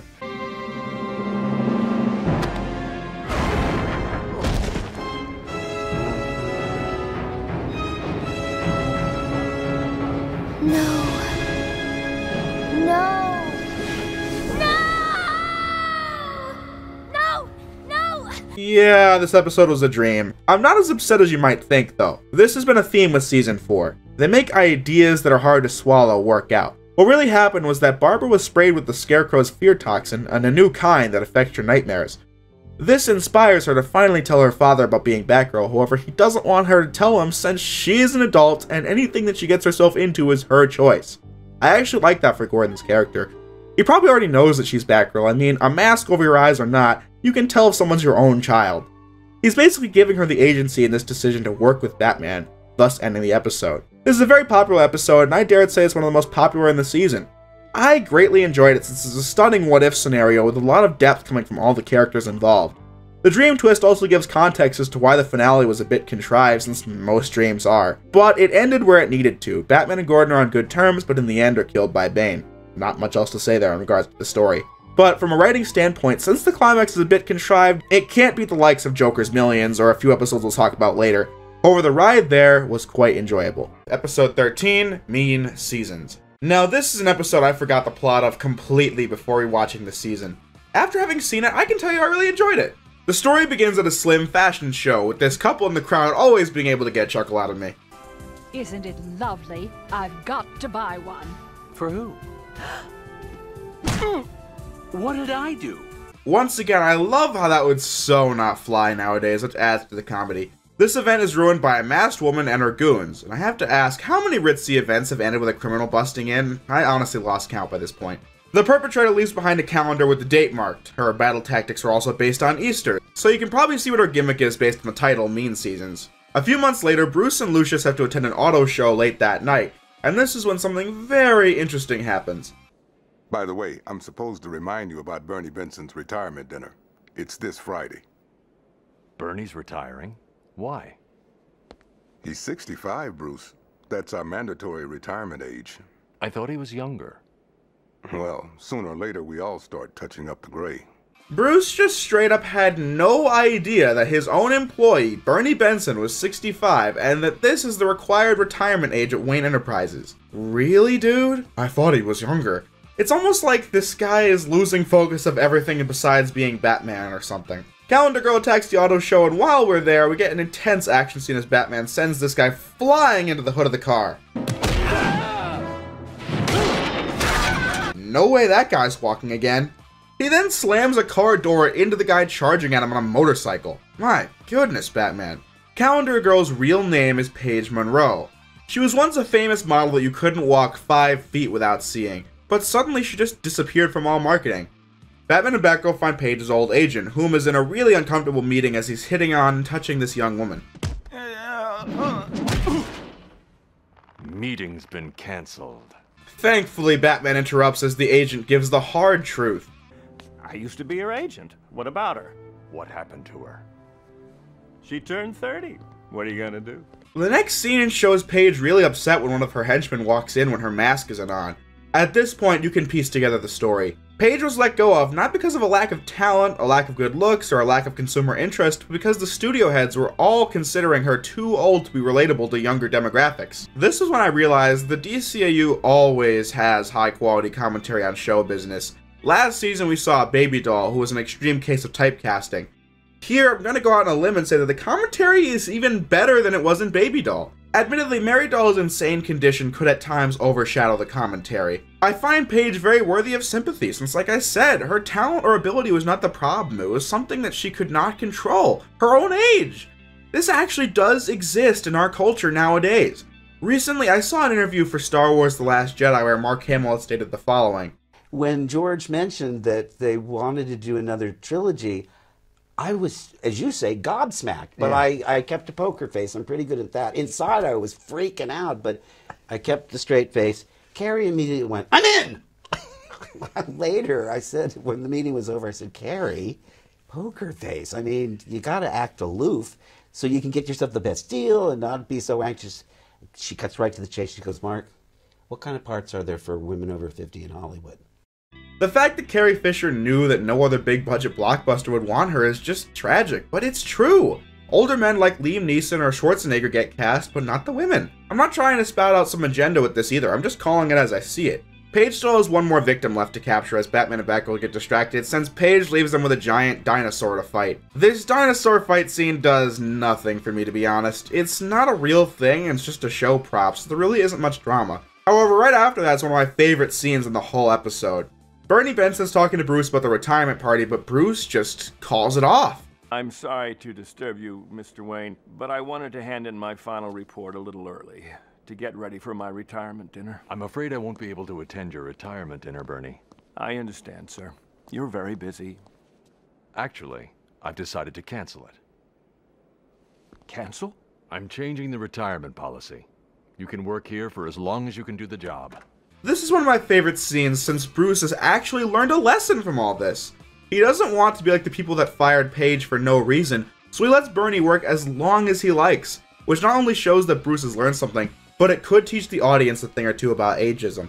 Being 65 doesn't mean you can't work, being 35 doesn't make you too old to be a model, and so on. Certain positions are easier when you're younger, but with today's medicine, I see no reason why someone who's 70 still can't work at Wayne Enterprises. All that's left for the episode is Batman taking down Paige, which he does. Yeah, the end fight's nothing special, but the episode ends on a very interesting note. Did you read her rights? Yes, sir. Then she knows they don't include this. Ah! No! Don't look, please! Oh, no. She's beautiful. She can't see that anymore.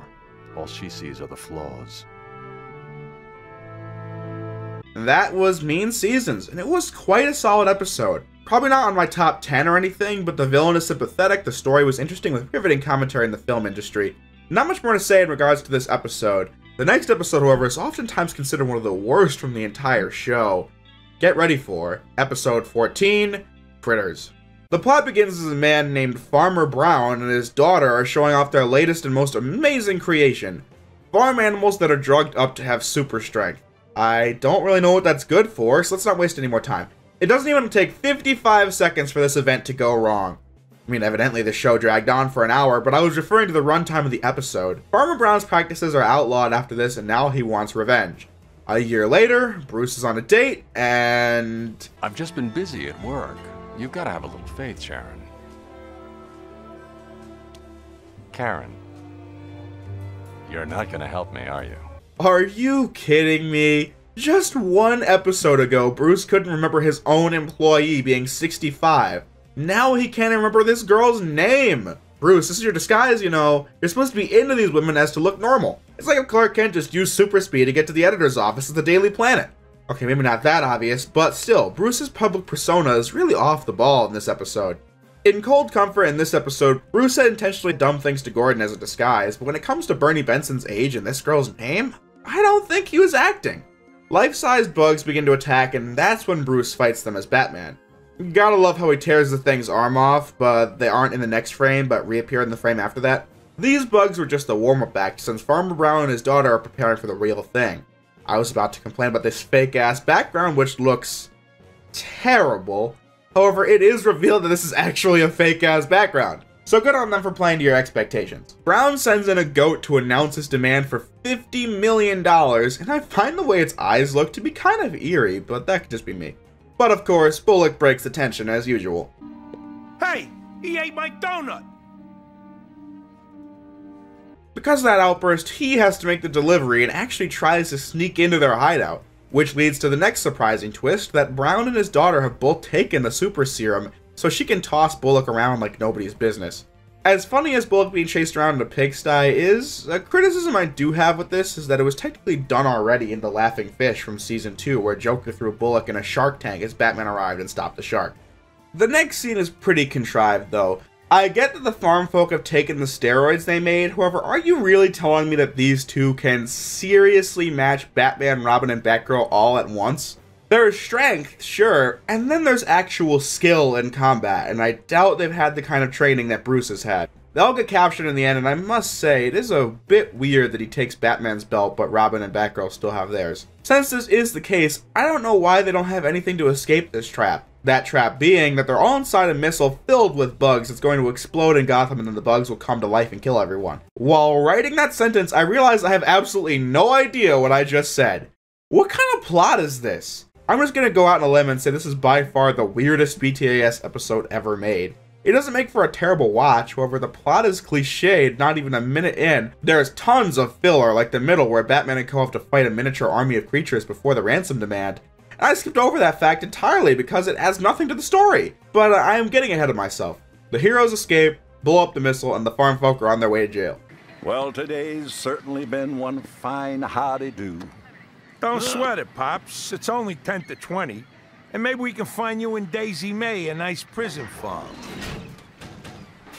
I basically gave my thoughts already, but in regards to whether or not this is the worst episode, I don't think so. It's not very good. In fact, from a critical standpoint, it's probably one of the worst episodes this season, maybe bottom 10 of BTAS as a whole, but I still got way more enjoyment out of this than I've Got Batman in My Basement or Prophecy of Doom or Moon of the Wolf. Even considering the fillerific fight scene in the middle, I was still not really bored throughout the runtime of the episode. Overall, a weak episode, but definitely not unwatchable. Next up is Cult of the Cat. Catwoman previously appeared in You Scratch My Back, but the big part of that episode was the mystery of Nightwing, as opposed to Catwoman herself. So we now have an episode centered around her. Beginning as she's being chased by a cult of cat worshippers. Obviously, she's stolen from them and makes an escape with the cult leader vowing to find her and sacrifice her blood while they're at it. I never minded the new design of Catwoman, however, the all-black color scheme really makes her blend in with the cult a little too much in my opinion. Catwoman is clearly in over her head and needs some help, and with that, one of my favorite Batman lines of all time is said to her. You needed a warm place to spend the night. Kind of. I know of one. Jail. That was just so well timed to deliver from Kevin Conroy. Amongst all the boring chase scenes that I've called out this season, we have a really good one here because of the fact that Batman and Catwoman are bantering back and forth, which gives the scene more character. I wouldn't be safe there. Safe from what? Next question. And you can't get rid of them. They're like old boyfriends or warts. And you figured I'd save your skin? That's what you do, isn't it? Normally. But it'll cost you. What do you have in mind? Everything you've ever stolen. It all goes back to the owners. You're crazy. That's my life's work you're talking about. All right then.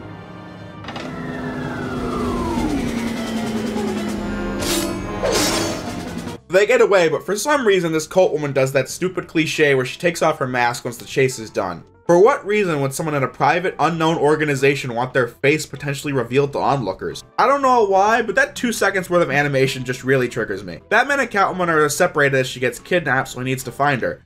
We have seen many interrogations from Batman before this, however, never before has he taken someone into the Batcave and dropped them off a cliff. That just goes to show that he is serious about this one. Catwoman manipulates her way into the cult and she's now going to become an honorary member, and really, Selina, you're still trying to steal from these guys?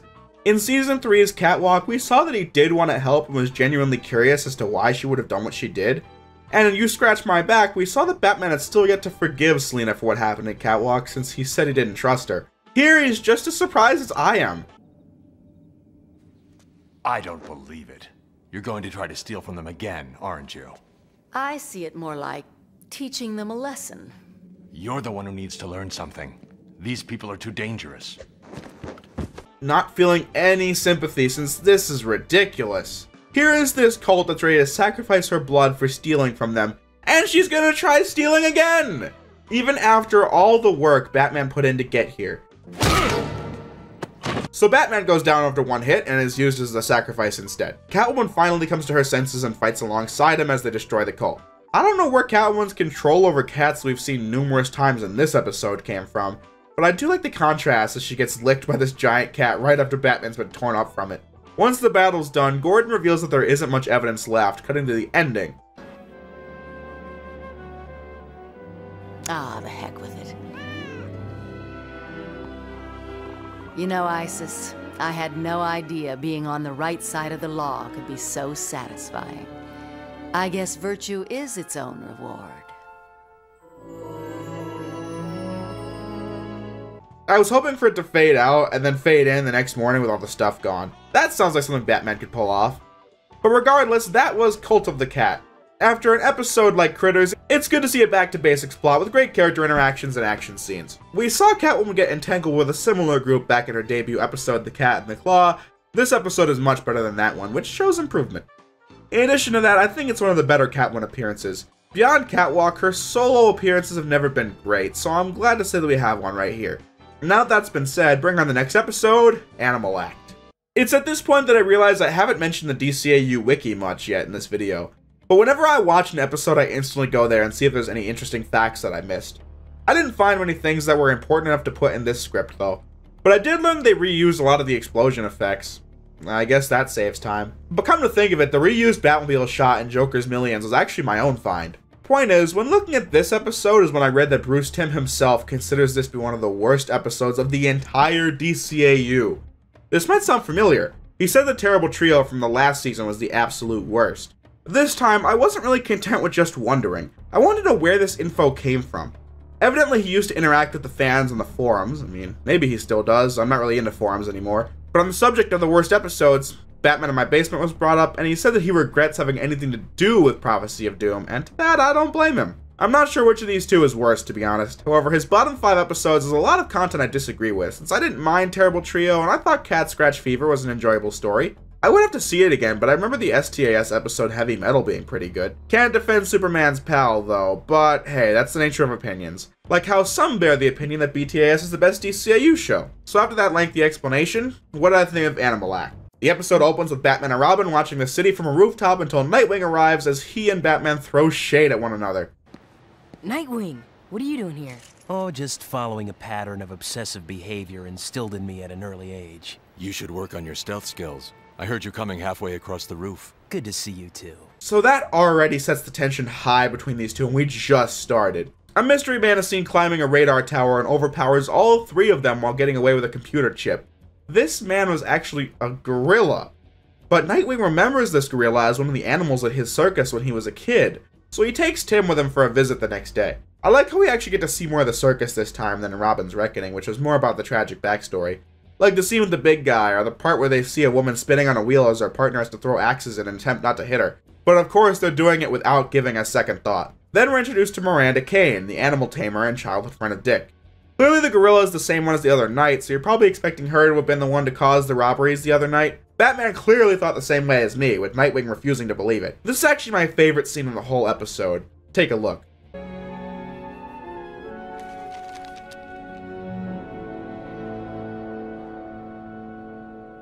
You could knock. I did a little computer tracking of the Haley Circus tour for the last 6 months.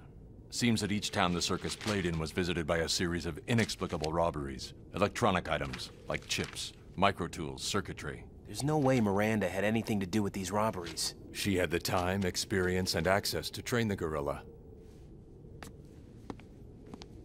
I know her. You knew her a lifetime ago. Actually, it's one of my favorite scenes so far. It was so awkward. Batman is soullessly telling Dick that his friend from childhood has got to be a criminal mastermind, and then just bluntly says, "You knew her a lifetime ago." Technically, Batman's not wrong in this case, but he just comes off like such an ass. Not to mention how he's in the shadows for this entire scene. Going back to earlier in the episode, Dick had a line about the circus being a great place to grow up. I really wouldn't be surprised if he wished he just never met Bruce or had anything to do with crime fighting at this point. After that brief bit of dialogue, there's also a really long shot of the two just staring at each other with nothing but the sound of the wind, going to show just how unpleasant this encounter truly is. What?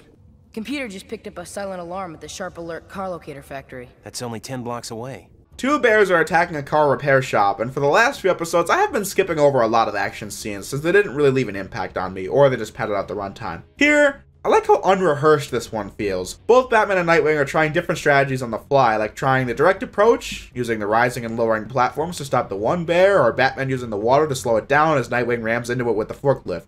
Earlier, Nightwing kicked a barrel at one of the bears, and it just starts riding the barrel, confirming that it's gotta be from the circus. Batman and Nightwing review the footage and see that the bears were far too precise in this robbery, and that means something sinister is up.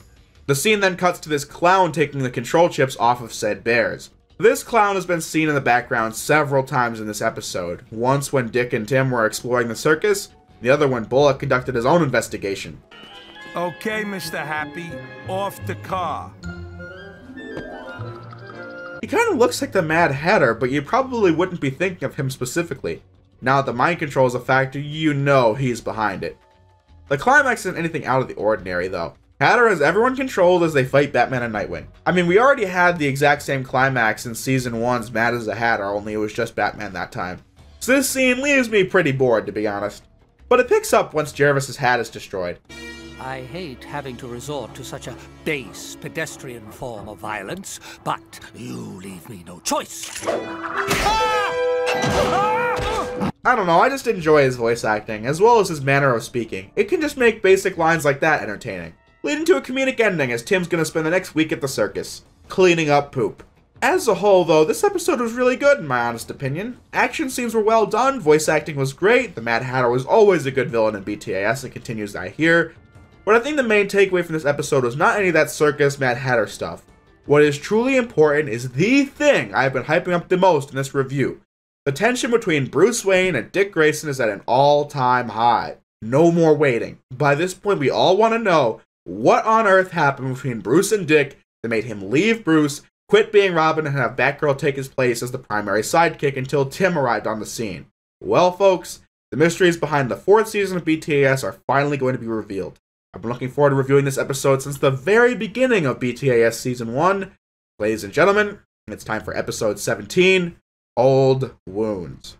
The plot begins in the present as Robin's fighting off some goons with the help of Nightwing. You sound just like Batman. I'm nothing like him. Yeah, right. The mask, the attitude, the long underwear. Drop it. I'd love to know what happened between you two. Things change. No kidding. You guys used to be the greatest. Batman and Robin, the dynamic duo. Maybe you should ask him. I did. And you'll never guess what he said. Things change. Not wanting to even be compared to Batman, Dick opens up about what really happened. Remember back to Season 2, there was a line drawn in the sand between these two in the present storyline of Robin's Reckoning, but they hashed it out at the end. Throughout Season 3 and Sub-Zero, there weren't many issues other than that one time in House and Garden where Dick's friend left annoyed that he had to talk to Bruce. Things started going downhill at his college graduation, which is where the flashback begins. Also, keep in mind, for the remainder of this flashback, when I say Robin, I'm referring to Dick Grayson and not Tim Drake. After the flashback, I'll go back to referring to Dick as Nightwing when he's in costume, and Tim Drake as Robin. As for the story, Dick is receiving his degree with the highest honors in the entire class as Barbara and Alfred are watching. And Bruce is not in attendance here. Barbara obviously comments on this in shock since remember, that we're back in the BTAS era, meaning that she doesn't know that Bruce and Dick are Batman and Robin. So where is Bruce right now? Obviously he's Batman patrolling the streets, stopping a guy who's driving too fast. I thought being Batman at all instead of being at his adopted son's graduation was sinful enough, but recently I started listening to a podcast called Arkham Sessions, ran by Dr. Andrea Letamendi and Brian Ward as they analyze the psychology behind these BTAS episodes. If you're interested, I would recommend it. Amongst all the great commentary on this episode in particular, the point that stood out to me the most that I hadn't even considered is what Batman is doing as opposed to being at the graduation, not just the fact that he is not there. Batman is stopping someone who's speeding and running red lights. Riddler didn't threaten to blow up the city with a missile or anything, just a guy violating the traffic laws. Something the GCPD can certainly handle. Of course, this guy gives Batman the lead on the case he's working, but he's Batman. Can it not wait? So now it's obvious that Bruce just plainly doesn't want to attend, which is just crazy. He's also not going to let Dick enjoy the night, since while he's celebrating with Barbara, Bruce calls demanding that he comes to his location immediately. It's already plainly obvious why Nightwing would be bitter against Bruce, since he didn't even care enough to go to the graduation and won't even let Dick enjoy it while it lasts, as he coldly remarks, "I'm not making the schedule." Now, Dick has to leave Barbara behind with his crappy excuse. Sorry, I just remembered I promised the guys at the dorm I'd help them clean out the fridge. Catch you later. He must be realizing now that if he continues on this path, he will be doing this forever. Not doing what he wants, but always leaving early or canceling on his friends. All for what? The guy who before treated him like a kid if it was convenient for the situation? Oh wait, did I say before? I mean right frickin' now. Robin shows up and Batman only responds with, "You're late." Excuse me for having a life. Like, what? At this point, I have absolutely no idea what's going on through Batman's mind, and trust me, I will get more into that as we go. To provide some basic conflict, the flashback is framed around the latest scheme of the Joker. He's great in this episode, but his part of the storyline is definitely not worthy of much analysis since it's merely the subplot. But hey, you couldn't have picked a better villain for the job. Honestly, must I do everything myself? Batman and Robin fail to stop the Joker, but one of his new thugs gets left behind and is subsequently chased by Batman and Robin. Honestly, guys, I have a really hard time watching this scene, let alone describing it. I'll save you, Daddy.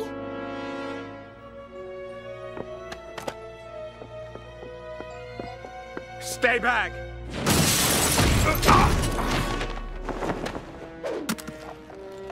The music is a bit cliche, but we have to talk about Batman here. Where's the Joker? I don't know. Daddy! Remember now? Robin instantly felt bad about this whole thing the moment he saw Connor's wife, and especially his son. Batman, not like this. Not in front of his family. The sooner he talks, the sooner we leave. Who would not be able to understand why Batman and Robin would be harassing his father at such a young age?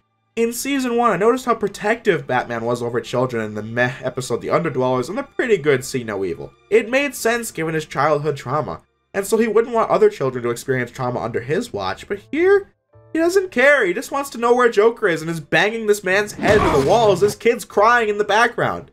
How can you justify this? Batman has resources. He could have remembered where the house was and gone after Connor when he was alone or something. I don't think there's a single good reason to be doing this, and thankfully, Robin agrees with me. I'm out of here now. This really is one of the darkest moments in BTAS. Maybe it wouldn't seem so at first, but it has a lot of darker undertones to it. Batman simply doesn't care about how his actions are traumatizing a little kid, or how he's basically beating the crap out of this man and forcing him to confess to taking bribes from the Joker in front of his whole family. He doesn't even care that Robin thinks they're going too far. Robin leaving is what makes him stop, or at least I hope anyway, since that's when it cuts to commercial break. Point is, why did it take all of those things for Batman to feel remorse? It's absolutely unacceptable behavior from him, in addition to the graduation drama from earlier. Dick then goes to Barbara's place and almost reveals that he's Robin, but leaves right away. Feeling concerned, she takes it to Bruce, and then he reveals that they're Batman and Robin, also revealing that he knows that she's Batgirl, and this possibly dates back to Shadow of the Bat even. He never told either of these two lovers this fact before now, and I don't know why. Once again, this takes place before Batgirl's been considered part of the team, therefore she doesn't have the training to survive like Bruce and Dick. He has known who she was, but never took her in or told her father or anything like that before. That just seems weird. I don't know. Thankfully, Joker threatens the people over the TV, and this lightens my mood by quite a bit.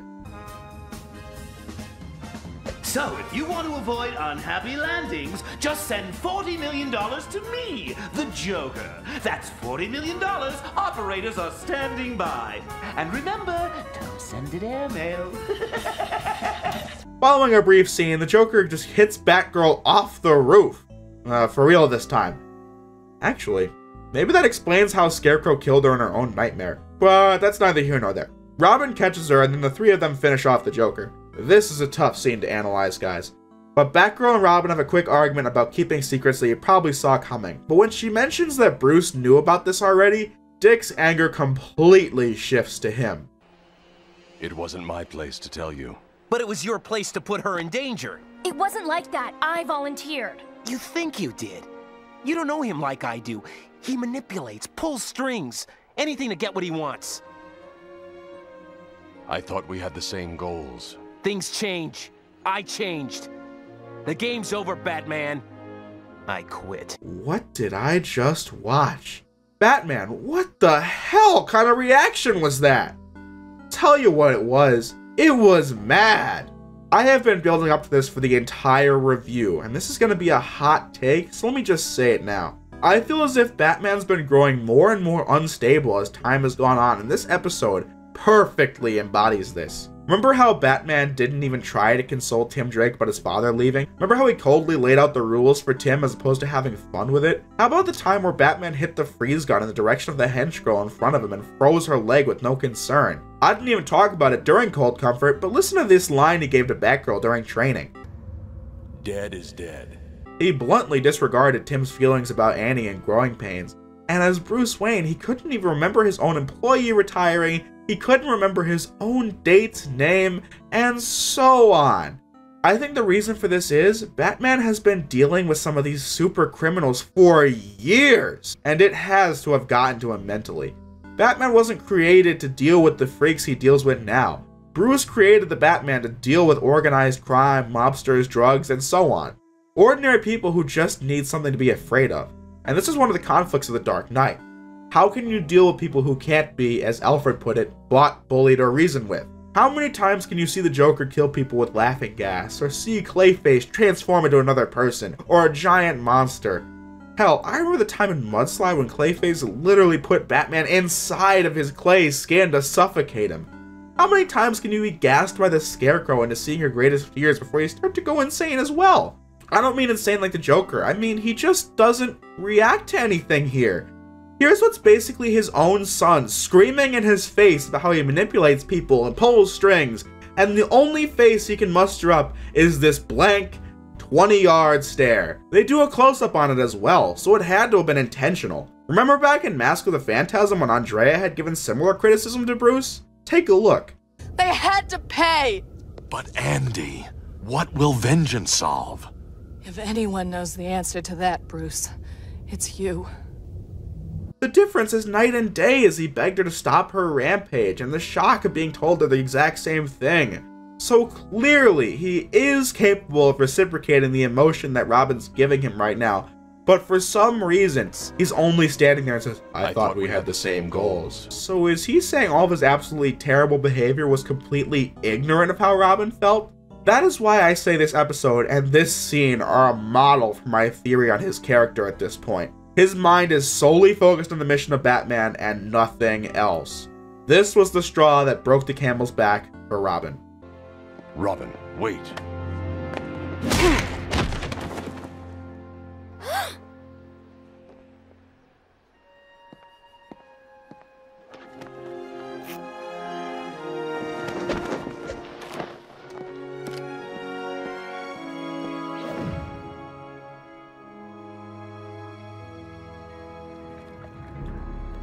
I never put on that costume again.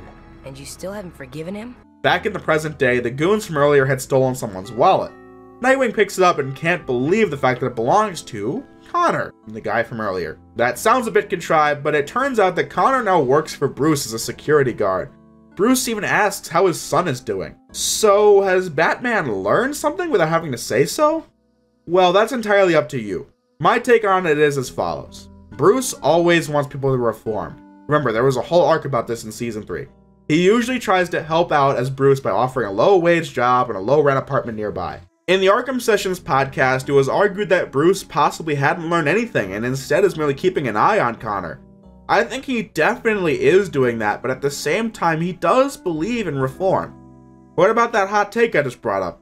Well, I believe Bruce did learn something from Dick quitting. You see, this doesn't mean he's 100% back to the same way he was in previous seasons, Remember, I described Batman's behavior in the flashback as beyond unacceptable, which it was. I had not said that about him before this, though. Before, I was just commenting on being extra brutal in fight scenes, or being forgetful as Bruce Wayne, or how blunt he was with Tim. I was showing that he has lost a lot of his empathy, and that he's solely focused on his mission, but still, he was especially off the rails in the flashback. I think this was done on purpose to really show why Nightwing would quit and be bitter to this day. So yes, he is still showing signs that much of his sanity has gone, but Dick quitting was still a tiny wake-up call for him. But the question is, if Alfred and the Bat family can't bring him out of this, what possibly could? Well, that's something you'll have to keep in your mind, since this subject will be revisited in my review of Justice League Season 2. Back to the episode, the ending to Old Wounds is very memorable as well. Robin has now gotten Nightwing to admit it. Things may never be the same between him and Bruce, ever again, but maybe it is time to forgive.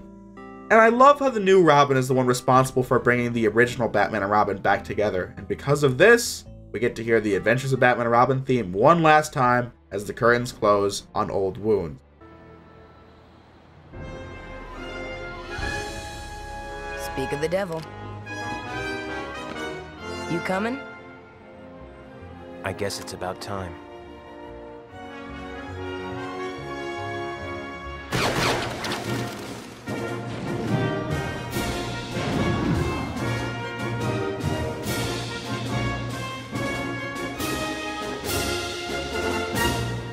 I don't know if it was obvious or not, but I love this episode. It was the exclamation point on Batman's character arc of empathy that I've talked about all season long. It finally answered all of our questions about how BTAS turned into TNBA, and gave us a heartwarming ending showing that while Dick won't forget what happened, he can most certainly forgive. Yep, this has been the longest I've spent on any episode yet, so I think it's time to move on. Episode 18, The Demon Within.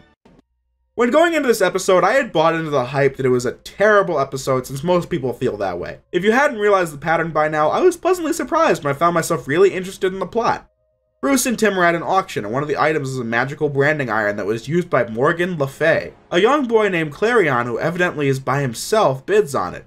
Another man by the name of Jason Blood bids higher until Bruce steps in with the highest bid, giving the iron to Blood since they know each other evidently. Clarion had once killed his own parents and now has access to all their resources, which includes magic.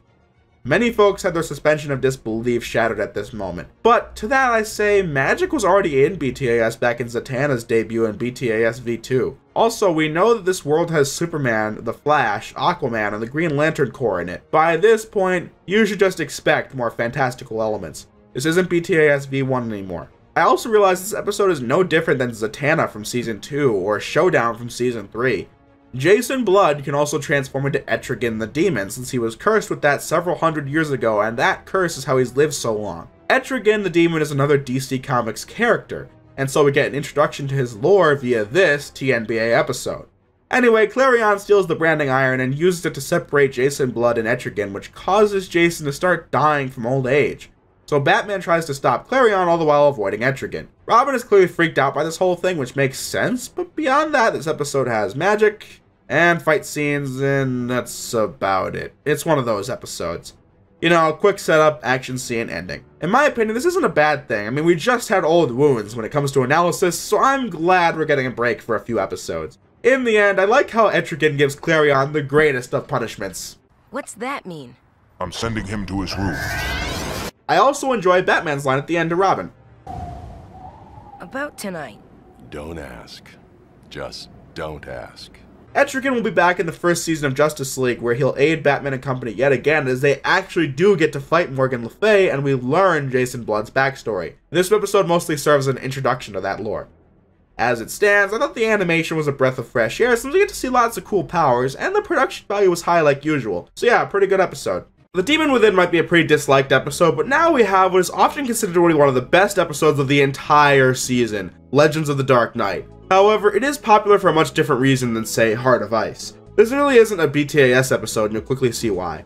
The story is that a group of kids are wandering around Gotham at night talking about Batman. Since the show is obviously from Batman's perspective, we really don't think of how he's perceived by the public, but remember the episode I Am the Night. Batman had stated that he became some kind of a tourist icon more than a vigilante. These kids are in possession of all this Batman merchandise, so I just figured I'd mention this bit of continuity. Anyway, the three kids have different stories to tell in regards to what Batman is like. The second story is when things start to get interesting. The animation completely shifts to look like the Batman comics from the 1950s fully animated. The story itself is so clever since it's incredibly cheesy, but in a way that makes sense for that era. We got your clue about stealing laughter. The comedy is finished. A famous line from Pagliacci, the opera about a sad clown. It was your twisted way of saying you'd steal the original score. Now we're gonna make our own clown cry. Combined with the animation and the corny acting, the story feels incredibly authentic. Joker is one of the highlights of the 50s scene with some great faces and some good lines. Mother always said I had talent. Well? Oh, yeah, that was good. Yeah. That's enough. Nobody likes a brown nose. The scene is animated like a 70s cartoon, but it's funny how it's 10 times more violent than any of those since the censors were so strict back then. But speaking of censorship, another great detail is how Batman and Robin use their environment to their advantage in the fight with the goons. This is another classic censorship trope where the Ninja Turtles are never allowed to actually use their weapons for the longest time. Once that ends, we'll get a joke made about Joel freaking Schumacher, the director of the third and fourth Batman movies. I love Batman. All those muscles, the tight rubber armor, and that flashy car. I heard it can drive up walls. Yeah, sure, Joel. Those movies are so recent that I'm surprised they were allowed to make that joke. The final story is told from the girl's perspective. If you know your graphic novels, she may look familiar to you. She's meant to look like Carrie Kelly, who was the third Robin in Frank Miller's The Dark Knight Returns. It's funny to see that this team paid homage to that novel here when they would go on to do a direct adaptation 14 years later as a direct DVD movie. I vastly prefer the full movie to this, and the book itself, but that's neither here nor there. But of course, that movie being better than this little scene is to be expected since that's an adaptation and not just a tribute. I'm not going to run through the plot since it's a scene from The Dark Knight Returns, but I can say this. They got Michael Ironside to voice old Batman and Kevin Michael Richardson to do the mutant leader, both very fitting voices for the characters. With that done, the kids find Firefly up to his old tricks as the one true Batman arrives to save the day, stop Firefly, and leave as mysteriously as ever, thus ending the episode. I feel like what makes this episode work so well is just how simple it is. By the time this episode had aired, Batman had been around for 59 years. The character had so many different incarnations and has continued that to this day. Nowadays, Batman is almost 80. This episode really spoke out to me and many others since I've been a Batman fan for my whole life, and as a result, I've seen a lot of different incarnations. But at the same time, no matter which version it is, whether it be dark and depressing or lighthearted and campy, Batman has and always will stand for the same set of morals and will continue to do so, inspiring people of all ages for generations to come. Batman the Brave and the Bold was quite the campy series, but the series finale to that was such a joy to watch as Batman gives this speech. Yeah, looks like. At least you can say you had a good run. A great run. And until we meet again, boys and girls, know that wherever evil lurks, in all its myriad forms, I'll be there with the hammers of justice to fight for decency and defend the innocent. He might have been cancelled, but a new Batman would just be created and take his place, whether it be on TV, in video games, on the big screen, or on the pages of the comic books. Batman will be around forever, and will always mean the same thing. Once again, not an episode with much to offer when it comes to storytelling, but it's just such a fun tribute to the variety of the Batman mythos, so I definitely don't mind. Next episode, Girls' Night Out. An episode so alien that Alec considers it the worst episode of BTAS. I wouldn't go that far, but let's take a look at it. A prisoner is being escorted from Metropolis to Gotham with the truck driver mocking her. The prisoner is Livewire, and I suppose that means you need to know who that is. Well, let's open up our copies of Superman the Animated Series Volume 1 and find out. Livewire was once an obnoxious, albeit popular radio personality that frequently badmouthed Superman. She did a live show on stage in the middle of a thunderstorm that went a bit too far since she got fried by a bolt of lightning, and this was the accident that transformed her into Livewire. From there, she became a regular member of Superman's Rogues Gallery. Livewire had enough power left to escape captivity, and now she's ready to wreak havoc on Gotham. Batman is conveniently out of town, so he's giving Batgirl the task of stopping Livewire. But he says he'll call Superman to help out. However, he wasn't available to pick up the phone. Hello, Doseville Central. Is Clark Kent there? No. May I ask who's calling? A friend. It's critical that he gets this message. Shoot. Livewire has escaped in Gotham. If he wants to get on top of the story, he needs to get there right away. Do you understand? Who is this? Sounds like a cape to me. I like how Batman just hung up there on the phone. It's kind of funny. Not that she needs much introduction, but in case you were curious, Supergirl debuted in Superman the Animated Series Volume 3 in the episode Little Girl Lost, where Superman was exploring the galaxy and found the sister planet of Krypton called Argo. In their final days, this family had put themselves in cryopreservation for someone to rescue them one day. Superman arrived too late to save the family, but their teenage daughter did survive, and so he took her in as his cousin, whom then took up the mantle of Supergirl, aiding Superman in a quick confrontation against Darkseid. And I know I'm going on a bit of a tangent, but that's because I'm in the mood to talk about much more interesting episodes. Back to this one, though, Supergirl arrives in time to save Batgirl from Livewire, but before they can stop her, she gets away. Let's see here. Bullock is pissed that the rookies lost Livewire. The episode then cuts to Harley and Ivy's hideout, where they discuss trying to keep a low profile so Batman won't find them. Livewire arrives and offers an edge, and the ladies go out for a crime spree. Now that the time has come, I'll give credit to Harley Quinn in this episode. I mean, she was treated like a complete joke, and I love it. This even carries over to the big fight scene at the end, where Harley tries to hit Supergirl in the head with a spring-loaded boxing glove. The villains are my favorite part of this episode, honestly. So where do the heroes go wrong? Past Shadow of the Bat, I haven't had any issues with the DCAU Batgirl, and I'll say now that the DCAU Supergirl is a good character, but I'm not a big fan of how they use her in many of her appearances. The biggest problem with this episode is just how cringeworthy the interactions between these two are. Is it the script? The acting? I don't know, but when Batgirl is commenting on how cool it is to fly, I just want to turn the TV off. During fight scenes, I don't have too many issues, but it's just the dialogue. Speaking of fighting, Supergirl gets wrapped in Ivy's vines, no surprise there, the heroes have to re-strategize, and it's this scene that kills me. Your life is so cool. Yeah, well, so how about you? Well, I kinda live on a farm. A farm? Like chickens and cows and stuff? Yeah? What about it? Fresh air, early to bed, early to rise, none of this constant night work, no big city congestion. You are so lucky. I've got a lot of chores. Chores? Man, I always wanted to have chores. Oh, God. I said the previous scene like this made me want to turn the TV off. However, a scene like this is actively embarrassing, as I feel every word piercing through my eardrums like nails on a chalkboard. Chores? I've always wanted to do chores. Stop. For the longest time, I was prepared to say this episode was clearly written by older men who have no idea how teenage girls talk to one another, and that's why this scene exists. I mean, it's not like I'm an expert in that field either, but I can tell you it's probably not like this. But no, I checked the DCAU wiki and this episode was written by a woman. An older woman, but nevertheless still a woman. So when she was a teenager, was this regular conversation? Probably not. It's just bad and cringy dialogue. I think I've spent too long on this scene as it is, so let's wrap it up. Thanks to the true power of teamwork, Batgirl and Supergirl managed to gain the upper hand since the villains lack said teamwork. The villains are incarcerated, the day is saved, and even Bullock has to give the duo some credit, ending Girls' Night Out. I don't have much to say about this one overall. I like the characters involved, and it establishes another bond within the DCAU, of which we will see many going forward. The cringy dialogue is definitely an issue, but it's not a terrible episode. Not many animation mistakes or contrivances, so when thinking of the best and worst of TNBA, this isn't going to be one I think of in either category. But hey, speaking of the best of TNBA, I have a hard time picking my favorite episode.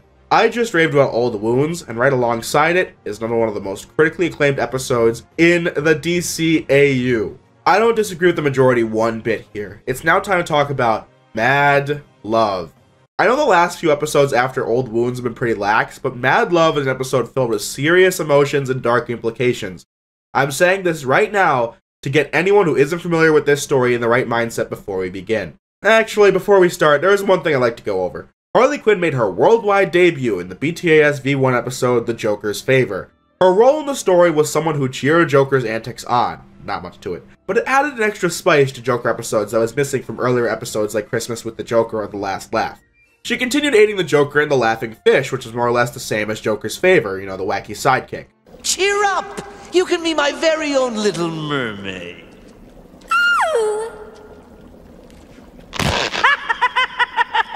You're really sick, you know that, boss?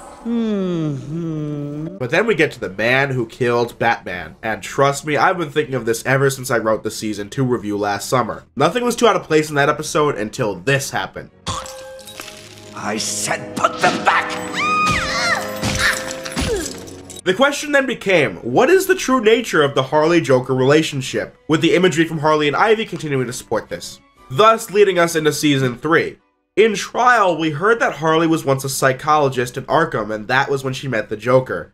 Finally, in the episode Harley Quinn, Batman in genuine confusion said the following. What's the attraction, Quinn?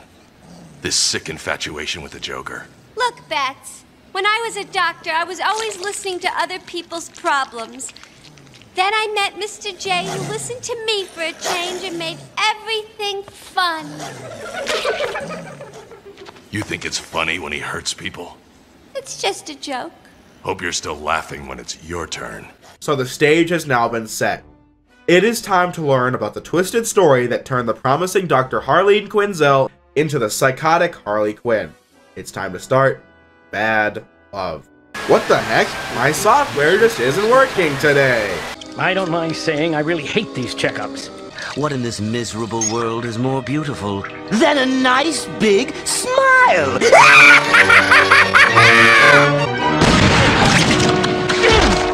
Naughty, naughty! Jump around like that and Doctor won't give you a lollipop.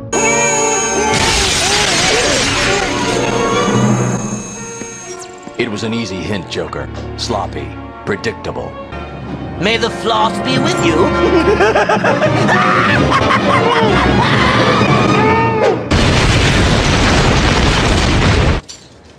I really hate these checkups. In all seriousness, I just thought it was funny how I made that parody out of one of the darkest episodes. Anyway, let's get started. Gordon arrives for his physical, but the Joker and Harley Quinn are there instead. Luckily, Batman arrives in the nick of time to save Gordon before Joker can do anything. The dialogue in this scene is just fantastic. All of Joker's dentist puns, his laughs, Batman dropping the truth bomb on Joker about how corny the setup was, and then there are the little things, like how when Harley tries to tell a joke, the Joker just gets pissed off, thus foreshadowing the climax. This scene is just a setup for the real story, and as a result there isn't much else to say, but Gordon's ending line is a perfect way to end a parody. So now that the intro is done, there's no better time to mention the fact that similar to Holiday Nights, yeah, I remember that episode, Mad Love was also based on an issue of the Batman Adventures, an issue that went by the same name, written by Bruce Timm and Paul Dini themselves in the year 1994, the same year that both Trial and Harley Quinn hit the air. Holiday Nights as an episode was the definitive way to experience that story, but there are many people who actually prefer the Mad Love comic to the episode. Ignoring the stupid "the comic is better because it has the BTAS designs" crap, which I know I don't say that sort of thing often, but the lines are almost identical and they are voiced by Mark Hamill himself. If the Joker design really lessens the quality of this episode, cry me a river. Since the episode's only 22 minutes, some scenes were altered or left out. Nothing that has a huge impact was cut out, but just some little things I would like to highlight as we go along. Warner Brothers has provided a motion comic version on one of their YouTube channels. I have no idea who these impersonators they got to voice on are, but still, it's not hard to find. Back to the story, Joker's trying to think of a new plan, but Harley continues to interrupt in an attempt to make love. I really like the script in this scene. I don't usually highlight that specifically, but the words that Joker uses, as well as Mark Hamill's amazing performance, make this a standout scene. We also answer the question you've probably been wondering the whole time. I mean, you'll watch Adam West's Batman and see all the contrived and absolutely ridiculous death traps that the villains put together for Batman, and you'll wonder why they don't just shoot him. Why don't you just shoot him? Just shoot him? Know this, my sweet. The death of Batman must be nothing less than a masterpiece. The triumph of my sheer comic genius over his ridiculous mask and gadgets. Oh my god, you can just feel the intensity in the air as this scene goes on. Back on subject, Joker tosses out an old plan involving a piranha tank, but Harley picks it up, not before being kicked out. As usual, Harley thinks Batman is to blame for her current situation, not the guy who pretends to love her despite tossing her out the door multiple times. The next few minutes are solely spent on a flashback as Harley remembers the time she first met the Joker in Arkham after she became a doctor. One detail that was in the comic but not in the episode was the fact that Harley didn't even get through school legitimately. They don't say it, but basically she used sex to get the highest grades possible, and that is how she became a doctor. Her next move was to get into Arkham, get the secrets of those super criminals, and to profit off of them. The stuff about profiting off of these maniacs was in the episode, but not that stuff about school. I would have liked it if it was in the episode because it shows how twisted her moral compass was before being taken in by Joker, which makes her doing terrible things by his side all the more believable. There are lots of nods to the Joker's history throughout the show and the episode, like when Dr. Leland and Harleen are walking throughout the hall, the Joker begins to hum his classic theme from BTAS. What is interesting is that on your first time viewing, there isn't too much to say about this flashback as you're watching it. The reason will become clear later, trust me. So anyway, Joker somehow leaves his cell and puts a note in Harleen's office. 3 months later, she finally gets a session with him. She thought she was ready for anything until this happened. You know, my father used to beat me up pretty badly. Anything except that. Every time I got out of line, bam! Or sometimes I'd be just sitting there doing nothing. Pow! Pops tended to favor the grape, you see. Uh-huh. There was only one time I ever saw Dad really happy. He took me to the circus when I was 7. One of the things that makes this scene incredibly ominous is that we really don't know if he's telling the truth or not. In my Season 1 review, I had praised the fact that the show never gave us the origin of, say, Batman or Joker. BTAS, as I've said a million times, was a tie-in to Batman '89, a film about that very thing. That obviously was fresh in people's minds. So instead we got stories about the Man-Bat or the Mad Hatter. It wasn't until Mask of the Phantasm where we learned that Joker once worked for the Valestra mob and was responsible for the assassination of Carl Beaumont, which had inspired Andrea to become the Phantasm. So his history is not that clear, as we already know. But who is to say that this story about his father never happened? Maybe this was why the Joker became a mobster. I still remember the clowns running around, dropping their pants. My old man laughed so hard, I thought he'd bust a gut. So the very next night, I ran out to meet him with his best Sunday pants around my ankles. Hi, Dad, look at me. Zoop! I took a big pratfall and tore the crotch clean out of his pants.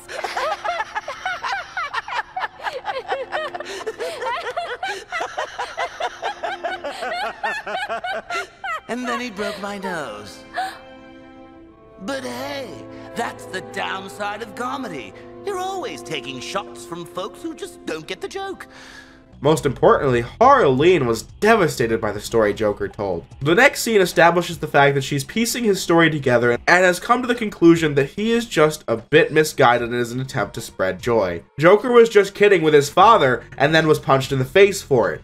That was what told him that violence was, as he put it, the downside of comedy. However, the episode is missing a thing from the comic that really drove it home. In Harleen's notes, you can clearly see how it says, "Beaten when prank gone wrong," and right under it says, 3 days in hospital. In the comic, the story he tells Harleen is mostly the same. The difference is that at the end he says, "I still like to think it was aiming for my fanny and missed." Or at least, that's what I told myself when I woke up in the hospital 3 days later. This extra knife in the wound would have sold the tragic side of Harleen's turn, if you ask me. If you want to see just how far her faith in Joker had gone, give this a watch. It soon became clear to me that the Joker, so often described as a raving, homicidal madman, was actually a tortured soul crying out for love and acceptance. A lost, injured child trying to make the world laugh at his antics. And there, as always, was the self-righteous Batman, determined to make life miserable for my angel.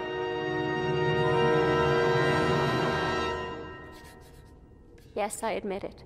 As unprofessional as it sounds, I had fallen in love with my patient. Pretty crazy, huh? Not at all. As a dedicated, career-oriented young woman, you felt the need to abstain from all amusement and fun. It's only natural you'd be attracted to a man who could make you laugh again. I knew you'd understand. Anytime. After that, we get a scene of Joker being returned to Arkham following an escape attempt. Harleen was obviously devastated, and her monologue about him being alone and frightened as Batman drags a wounded Joker through the halls shows what exactly Harleen thinks of all this. That is her perspective. This is what she thinks Batman is doing. With this being the final nail that transforms Dr. Harleen Quinzel into Harley Quinn. Say hello to your new, improved Harley Quinn.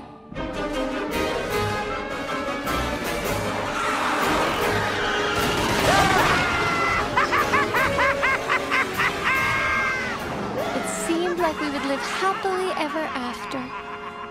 In the present day, Harley has cooked up a devastating plan. She pulls off an incredibly convincing performance as she begs Batman to meet with her. After showing him these fake plans, a Joker robot shows up and attacks the two. Normally, this is something I would cut as worthless summary fodder, however I figured I'd just mention it to show off some DCAU lore.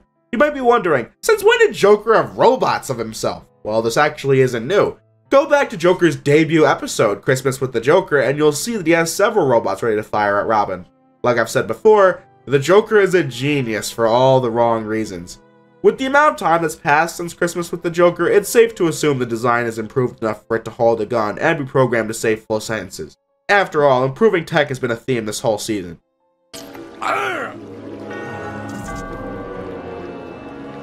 Sweet dreams, sucker. Okay, so now Harley's captured Batman and she's using the tossed out piranha plan from earlier. Joker tossed it out because of the fact that the piranhas would never smile, so Harley has hung Batman upside down so the frowns would be smiles. Okay, we're finally done with the big summary dump. Seriously, this episode is filled to the brim with plot points to get us from point A to point B, despite being a mere 22 minutes. But now we've finally reached the big moment for this episode.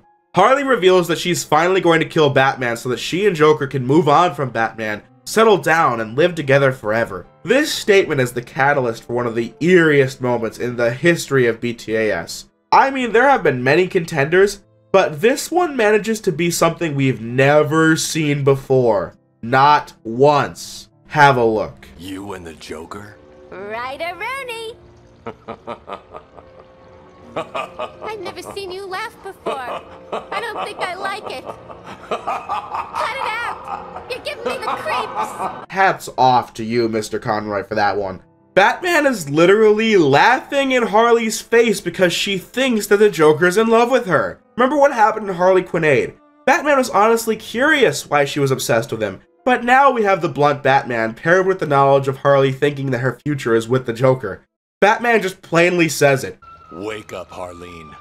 He had you pegged for hired help the minute you walked into Arkham. I'm with you on this one, Batman. What the hell, Harley? It's just so beyond hard to believe that it's gotten to this point after everything that's happened. It's quite frankly insane. Yes, I do think Harley deserves some blame in this. She's been a willing accomplice to a criminal and has hurt countless people because she thinks it's all fun and games? Ridiculous! But at the same time, I understand how knowing Joker's tragic backstory that makes him think it's all fun and games will be so captivating to her. But now, Batman drops the ultimate truth bomb. He told me things, secret things he never told anyone. Was it his line about the abusive father? Or the one about the runaway mom? He's gained a lot of sympathy with that one. Stop it! You're making me confused! What was it he told that one parole officer? Oh yes.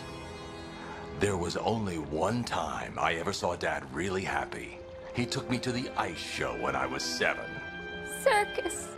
He said it was the circus. He's got 1 million of them, Harley. You're wrong! My boy does love me! Does! Oh my god! I have no words! Can you believe this was aired on a Saturday morning TV show? This is insane! Think for a second. What is the one Batman incarnation that I've constantly compared this one to? Roll the clip. Well, you look nervous. Is it the scars? You wanna know how I got them? Yeah, The Dark Knight had used this similar idea for the famous "You wanna know how I got these scars" line. Like, I can't emphasize just how scary an implication this is. So instead of doing that, let's go all the way back to the flashback and re-evaluate it. The flashback was told through the eyes of Harley, and so we had no reason not to believe her. Knowing what Batman said, let's see how it plays out. Dr. Leland and Harleen are walking through the hall talking about her motive to profit off the supercriminals, to which Joker then hums his theme and winks at her. We'll also get the brief bit of dialogue outside of the cell. Care to tell me how this got in my office? I put it there. I think the guards would be interested to know you've been out of your cell. If you really were going to tell, you already would have. You know, Sweets, I like what I've heard about you, especially the name, Harley Quinzel. Rework it a bit, and you get Harley Quinn. Like the clown character Harlequin. I know. I've heard it before. It's a name that puts a smile on my face. It makes me feel there's someone here I can relate to. Someone who might like to hear my secrets. The first session is the real point of contention, though. I've described Joker as a genius on numerous occasions, and this scene is the pinnacle of that. He planned this all so carefully, right down to the word choices and the type of story he tells. He analyzes these doctors and parole officers and comes up with whatever story will twist them to his side the best. Like Batman said, he has told tales about a runaway mom, the abandoned orphan story, the abusive father, even reusing some stories with a few details changed. Combined with Harley's shady past, these two made for a dangerous combo from the very beginning. Remember what Joker said at the end of his story he told to Harley? But hey, that's the downside of comedy. You're always taking shots from folks who just don't get the joke. Like my dad. Or Batman. I'm sure he always ends his stories with some kind of anecdote about how bad Batman is, since this will further drive people towards his side when they see Batman beating the Joker down for the monster he actually is. This is why the Joker is easily the scariest villain in the entire DCAU. We have seen the likes of the Scarecrow, the Phantasm, or Bane. We'll see other heinous villains like Lex Luthor or Darkseid and so on. But this bit of human manipulation, combined with the clown look to take people's guard down, the robots, the laughing gas, and some of the vile acts that we will see from him going forward are all reasons to believe why the Joker is the scariest villain. There is just one detail from the flashback I want to discuss. Remember the ending where Harley breaks Joker out as they make a dramatic exit?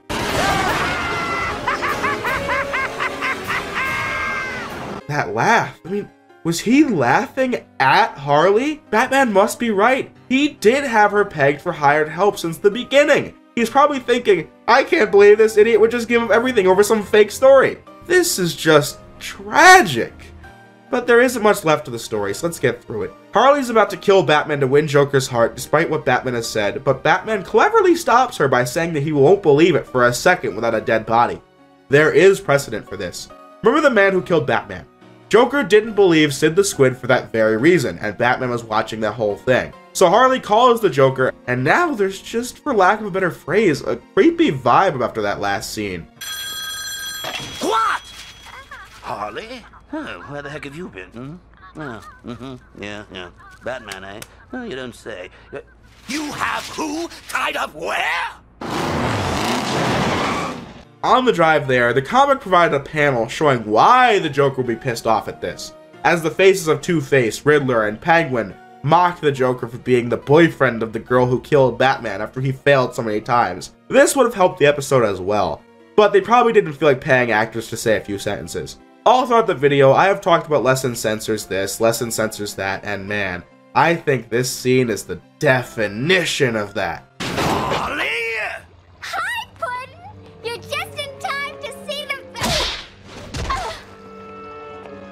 Excuse me, I'll be just a minute. But Puddin', I don't understand. Don't you want to finally get rid of Batman? Only if I do it, idiot. But it's still your plan, see? Everything just like you said. Except I hung the guy upside down so he'd see their little frowns as little smiles. Now it all works. Except you have to explain it to me. If you have to explain a joke, there is no joke. Now, calm down, Puddin'. You've forgotten what I told you a long time ago. One of the painful truths of comedy. You always take shots from folks who just don't get the joke.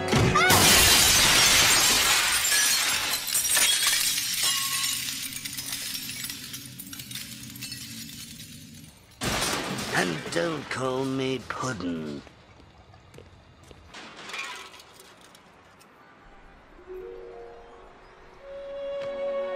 My fault. I didn't get the joke. There you have it. That was the climax of the episode. So let's see how this plays out. Joker is about to just walk out on Batman, but in an act of utter hypocrisy, he decides it's time to just shoot Batman in the head. But remember how mad he got when Harley dared to tell him that? It's just so shocking. I don't know what else to say. Batman and Joker have a brief chase which ends as the two stand on a moving train, and Batman gives one final monologue for the episode. She almost had me, you know. Arms and legs chained, dizzy from the blood rushing to my head. I had no way out other than convincing her to call you. I knew your massive ego would never allow anyone else the honor of killing me. Though I have to admit she came a lot closer than you ever did. Puddin'. Calling him Puddin' at the end really adds to the intensity, since this is easily one of the most brutal fight scenes between Batman and Joker that we will see. Not only is the train a perilous set piece, but Joker is legitimately getting hard-hitting shots in on Batman. We've never seen that. It's usually some hit him while he wasn't looking attack. But he made one fatal slip-up.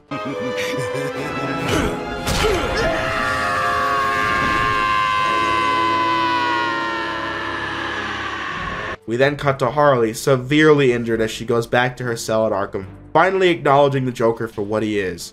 I finally see that slime for what he is. A murderous, manipulative, irredeemable...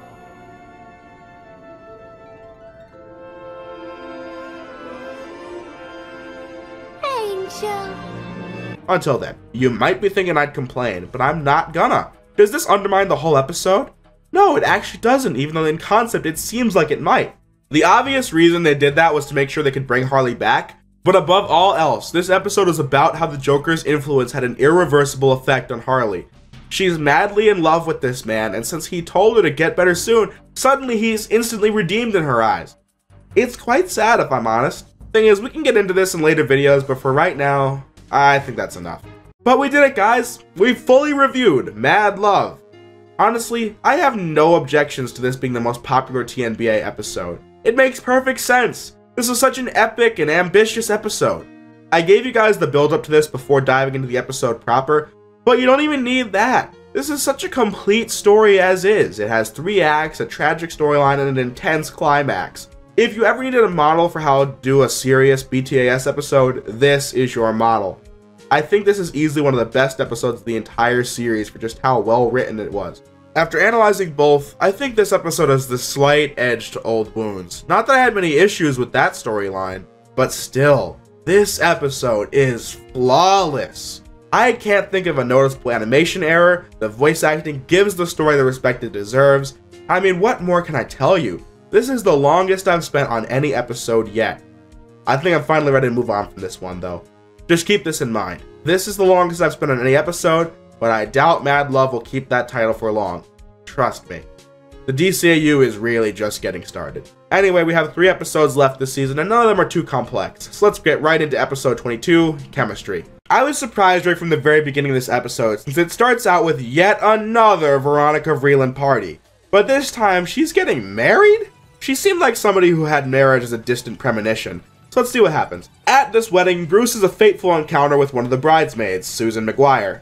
Instantaneously, the two hit it off, with Batman's game being really messed up once he and Robin go out on patrol. You might be thinking that this is a really cliche plot that makes absolutely no sense for this version of Batman, and to that, I'd have to agree. We can talk about that in a bit. This episode does have some good lines in it as well, like when Robin says that Batman's acting strange and Alfred replies with him, how does one tell? But Bruce now stops everything and asks this woman to marry him?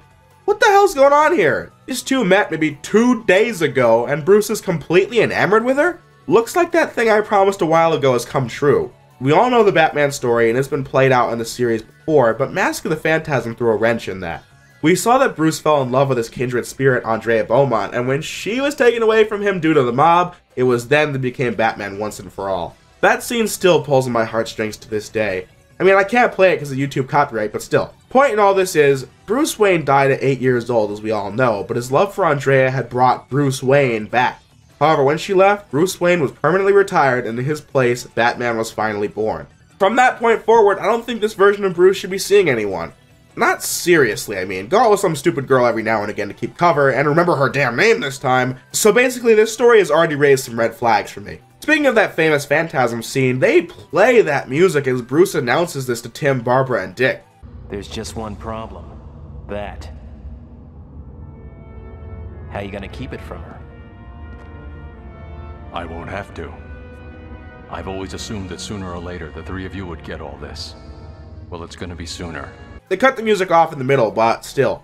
Also, it's funny how he said they were gonna inherit this. Yeah, that didn't go as planned, did it? Oh, by the way, he also mentions that it's been a few weeks, so still too quick for marriage for my liking, but a little better than 2 days, I guess. So Bruce is getting married, with Dick telling Barbara that he'll probably be back in the costume within 3 months. Susan tells Lucius about the honeymoon plans that she made, and it was at this moment that I noticed Veronica wasn't at this party. when you'd think she'd be all over this. I mean, like, Leslie Tompkins is here, Kirk Langstrom is here, etc. But then Alfred butts in saying that she's now on the phone, and she tells Bruce that her husband is acting strange. Bruce decides that he has to save her, and Susan lets him go. Dang, nabbit, I really need something to finally end this summary. You won't mind? She's your friend. Wait, what? Susan literally says she's your friend. Susan nonchalantly lets Bruce leave their wedding to save Veronica, adding to her supposed perfect understanding. But isn't she supposed to be friends with Veronica too? They met at her wedding, did they not? It was actually at this point that I changed my notes to get rid of the points off for this contrived relationship. Something's up here. After Bruce saves Veronica, he really shows how good he is at deception since he knows Michael's up to no good, but he's not going to reveal his cards just yet. Any idea why she called me? Some sort of problem? Problem? No, everything was fine. Well, that's another mystery then. Another? The investigators think the fire was arson. Someone's trying to kill her? Maybe. But they're not going to. I've hired some security guards to keep an eye on her. It turns out that Veronica was skeptical of Michael because he's actually half plant. Poison Ivy's back in her only solo episode this season.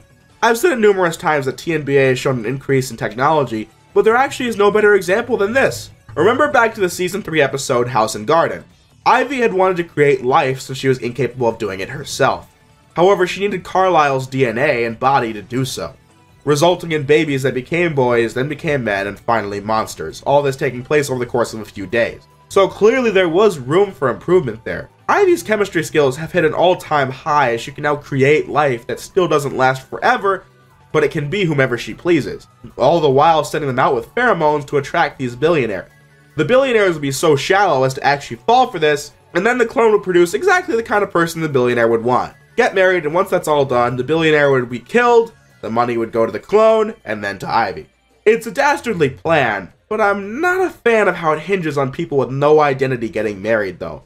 That part of it seems like it would be a tough sell, but maybe Ivy gave them a fake ID, I don't know. Point is, it's a little contrived, but it's still interesting, I guess. Looking at it again, this is actually super contrived. I don't know how this plot works and is an entertaining episode, but regardless, I still do enjoy the episode, despite the fact that it is really contrived. I don't know, I didn't really have a hard time buying it, but you might. We know that Susan had set up a cruise honeymoon with, quote, other newlyweds, but needless to say, this is the part of the plan where all the billionaires die. Batgirl and Robin arrive to save the day using the formula earlier in the story that kills these fake people. As the ship goes in flames, the final shot is Batman seeing Susan one last time before she sinks to the bottom of the ocean.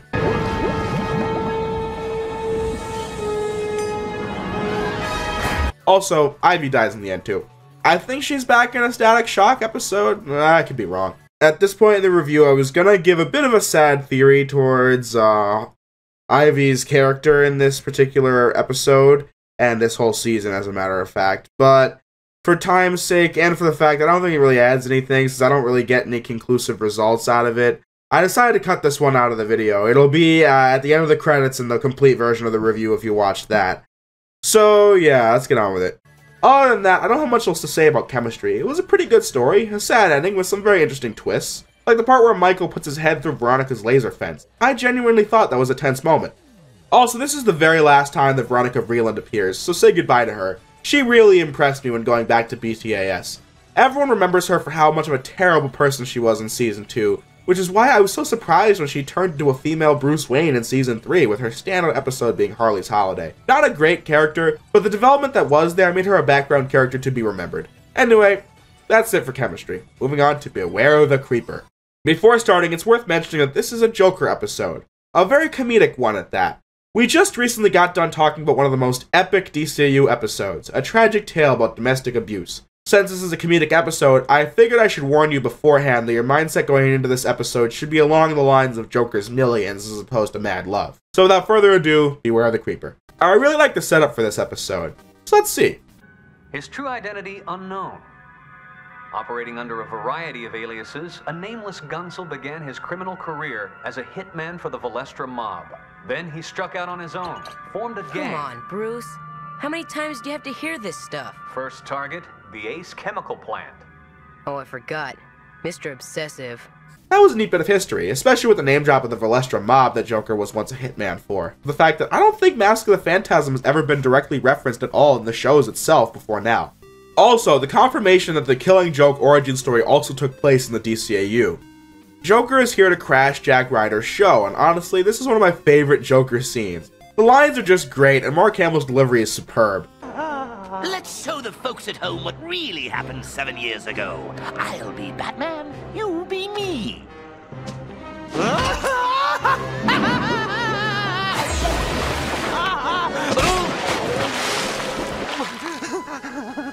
What determination!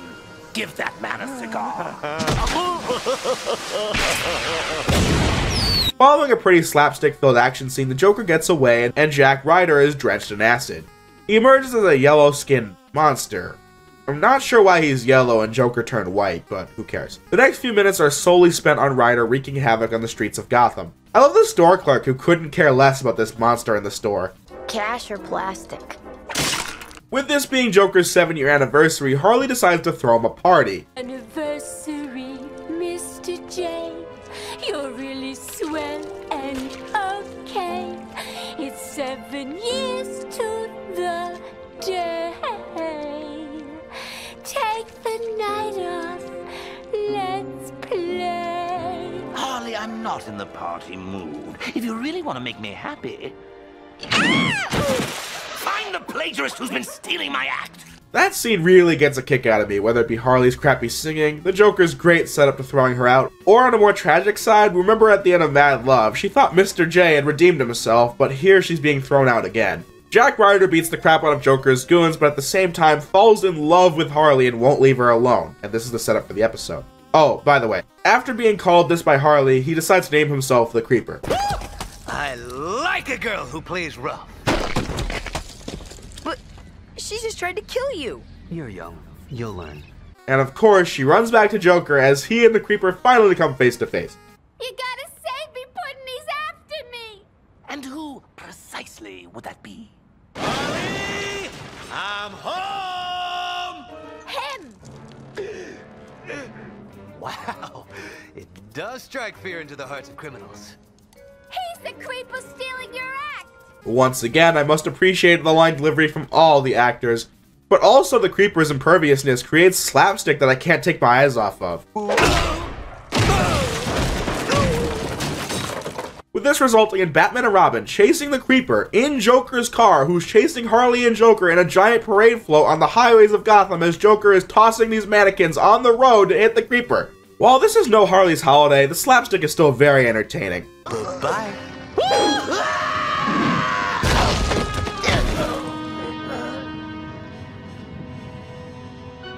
He's a lunatic!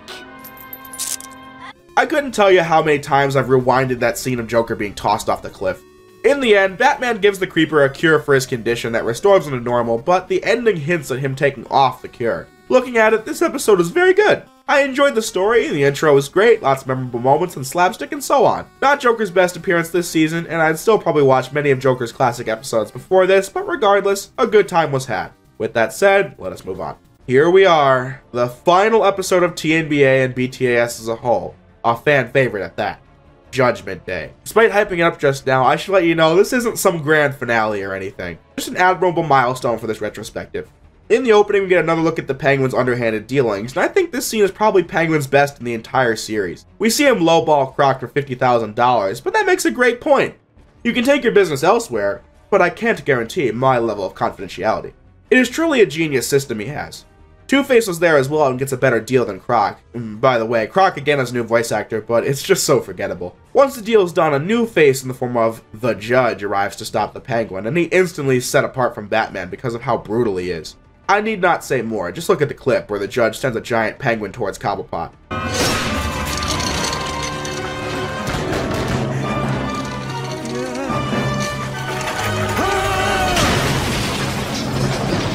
I also love the chilling voice and music the Judge has accompanying him. The design as well is brilliant. He just seems so lifeless, so ghostly.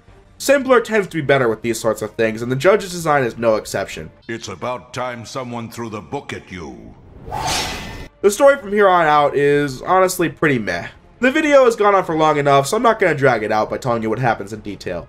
The judge pursues all the usual rogues gallery, and that's what attracts Batman's attention because it's not his place to kill supercriminals. One of the local prosecutors is in favor of the judge's extreme violence since that cleans up the street. This results in a great conversation between him and Batman.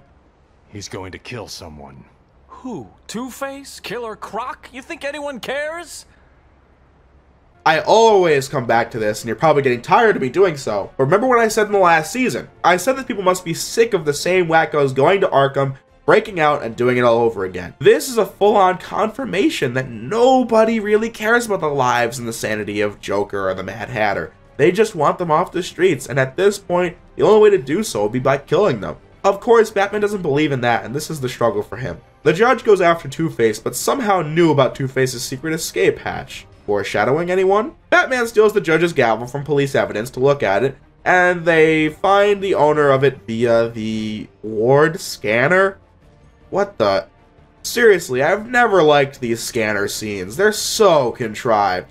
Like that tattoo scanner in Read My Lips, or the part with Joker's hair and Make Him Laugh. I don't take too many points off since this is always just used to get from point A to point B, but still. Throughout the first season of BTAS, we often saw Batman's computer as an AI. That was always strange to me, but I think, computer, were there ever any judge awards passed out, and to whom? Have the computer then check all the databases and got them and find something makes a lot more sense than having a readily available scanner for awards. Batman and the judge have one last fight filled with expensive property damage, and then it's revealed that the judge is actually another side of Two-Face. This is a pretty iffy plot twist, to be honest. On the one hand, it seems really out of nowhere, but to be fair, it was set up with the scene of Two-Face's HQ, but it just feels unrewarding. I don't know how to describe it, though. On the other hand, the twist is that the Harvey Dent side created the judge to fight crime, and there is a precedent for this. Remember Two-Face Part 1. Big Bad Harv was an alternate personality from Harvey, and Two-Face just became the physical manifestation of Big Bad Harv. Also, in Second Chance, Harvey was finally getting treatment, but the Two-Face side had set up the foiling of it. In conclusion, Judgment Day was alright. The praise I gave to the first few minutes and the scene between Batman and Prosecutor Corcoran is all I really have for this episode. There were some good action scenes, but the plot became formulaic and the ending was iffy. I can't say I'm with the majority on this one. Regardless, it was fine, and probably better than Batgirl Returns or Harley and Ivy, but the best season final still goes to Dreams of Darkness from BTAS V1. And that was Batman the Animated Series Volume 4, aka The New Batman Adventures. I always start these conclusions off with me talking about my expectations and then the reality, so let's discuss. For years on end, I had thought TNBA was by far the worst season of BTAS because of all the usual shenanigans. Joker's design, the female villains look too young, why is there an episode about demons, why an episode about farm folk? This was generally accepted as the quality standard of Season 4.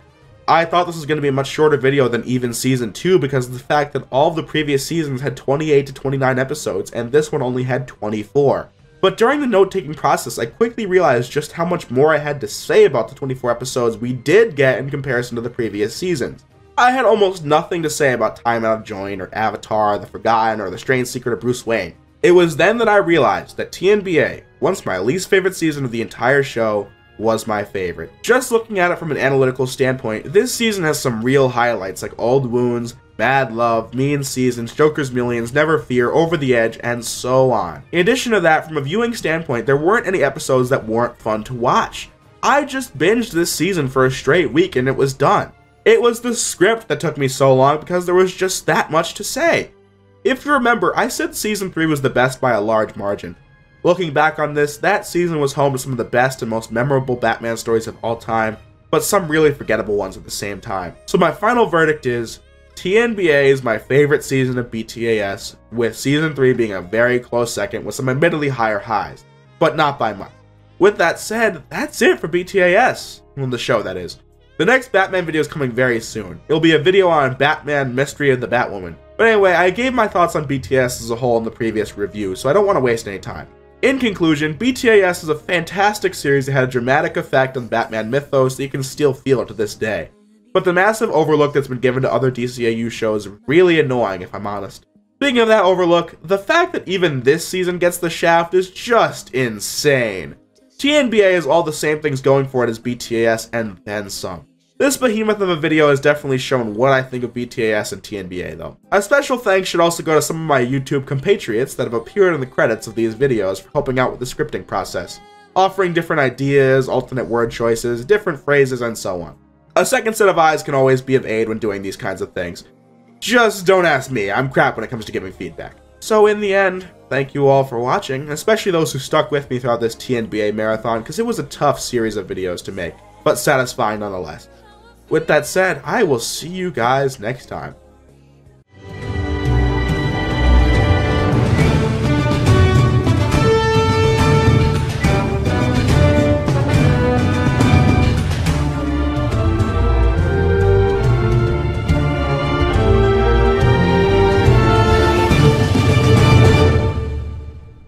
She used to look normal, but now all of her skin is white. This is probably just a non-canon design change like Joker or Penguin. However, I've always thought that this color change was interesting, especially in combination with the fact that her skin changes to green in the recently released Batman and Harley Quinn. At the end of House and Garden, Ivy was seen flying out of Gotham, sad that her vision of a family would never come true. Her other clones had turned green and died. Maybe this Ivy is just another clone that she left behind to keep Harley entertained. That is a bit of a sad theory, to be honest, and definitely worth considering for any lore fans out there. But then again, Ivy cameos a few episodes after House and Garden in Harley's Holiday. Maybe I'm just spewing nonsense.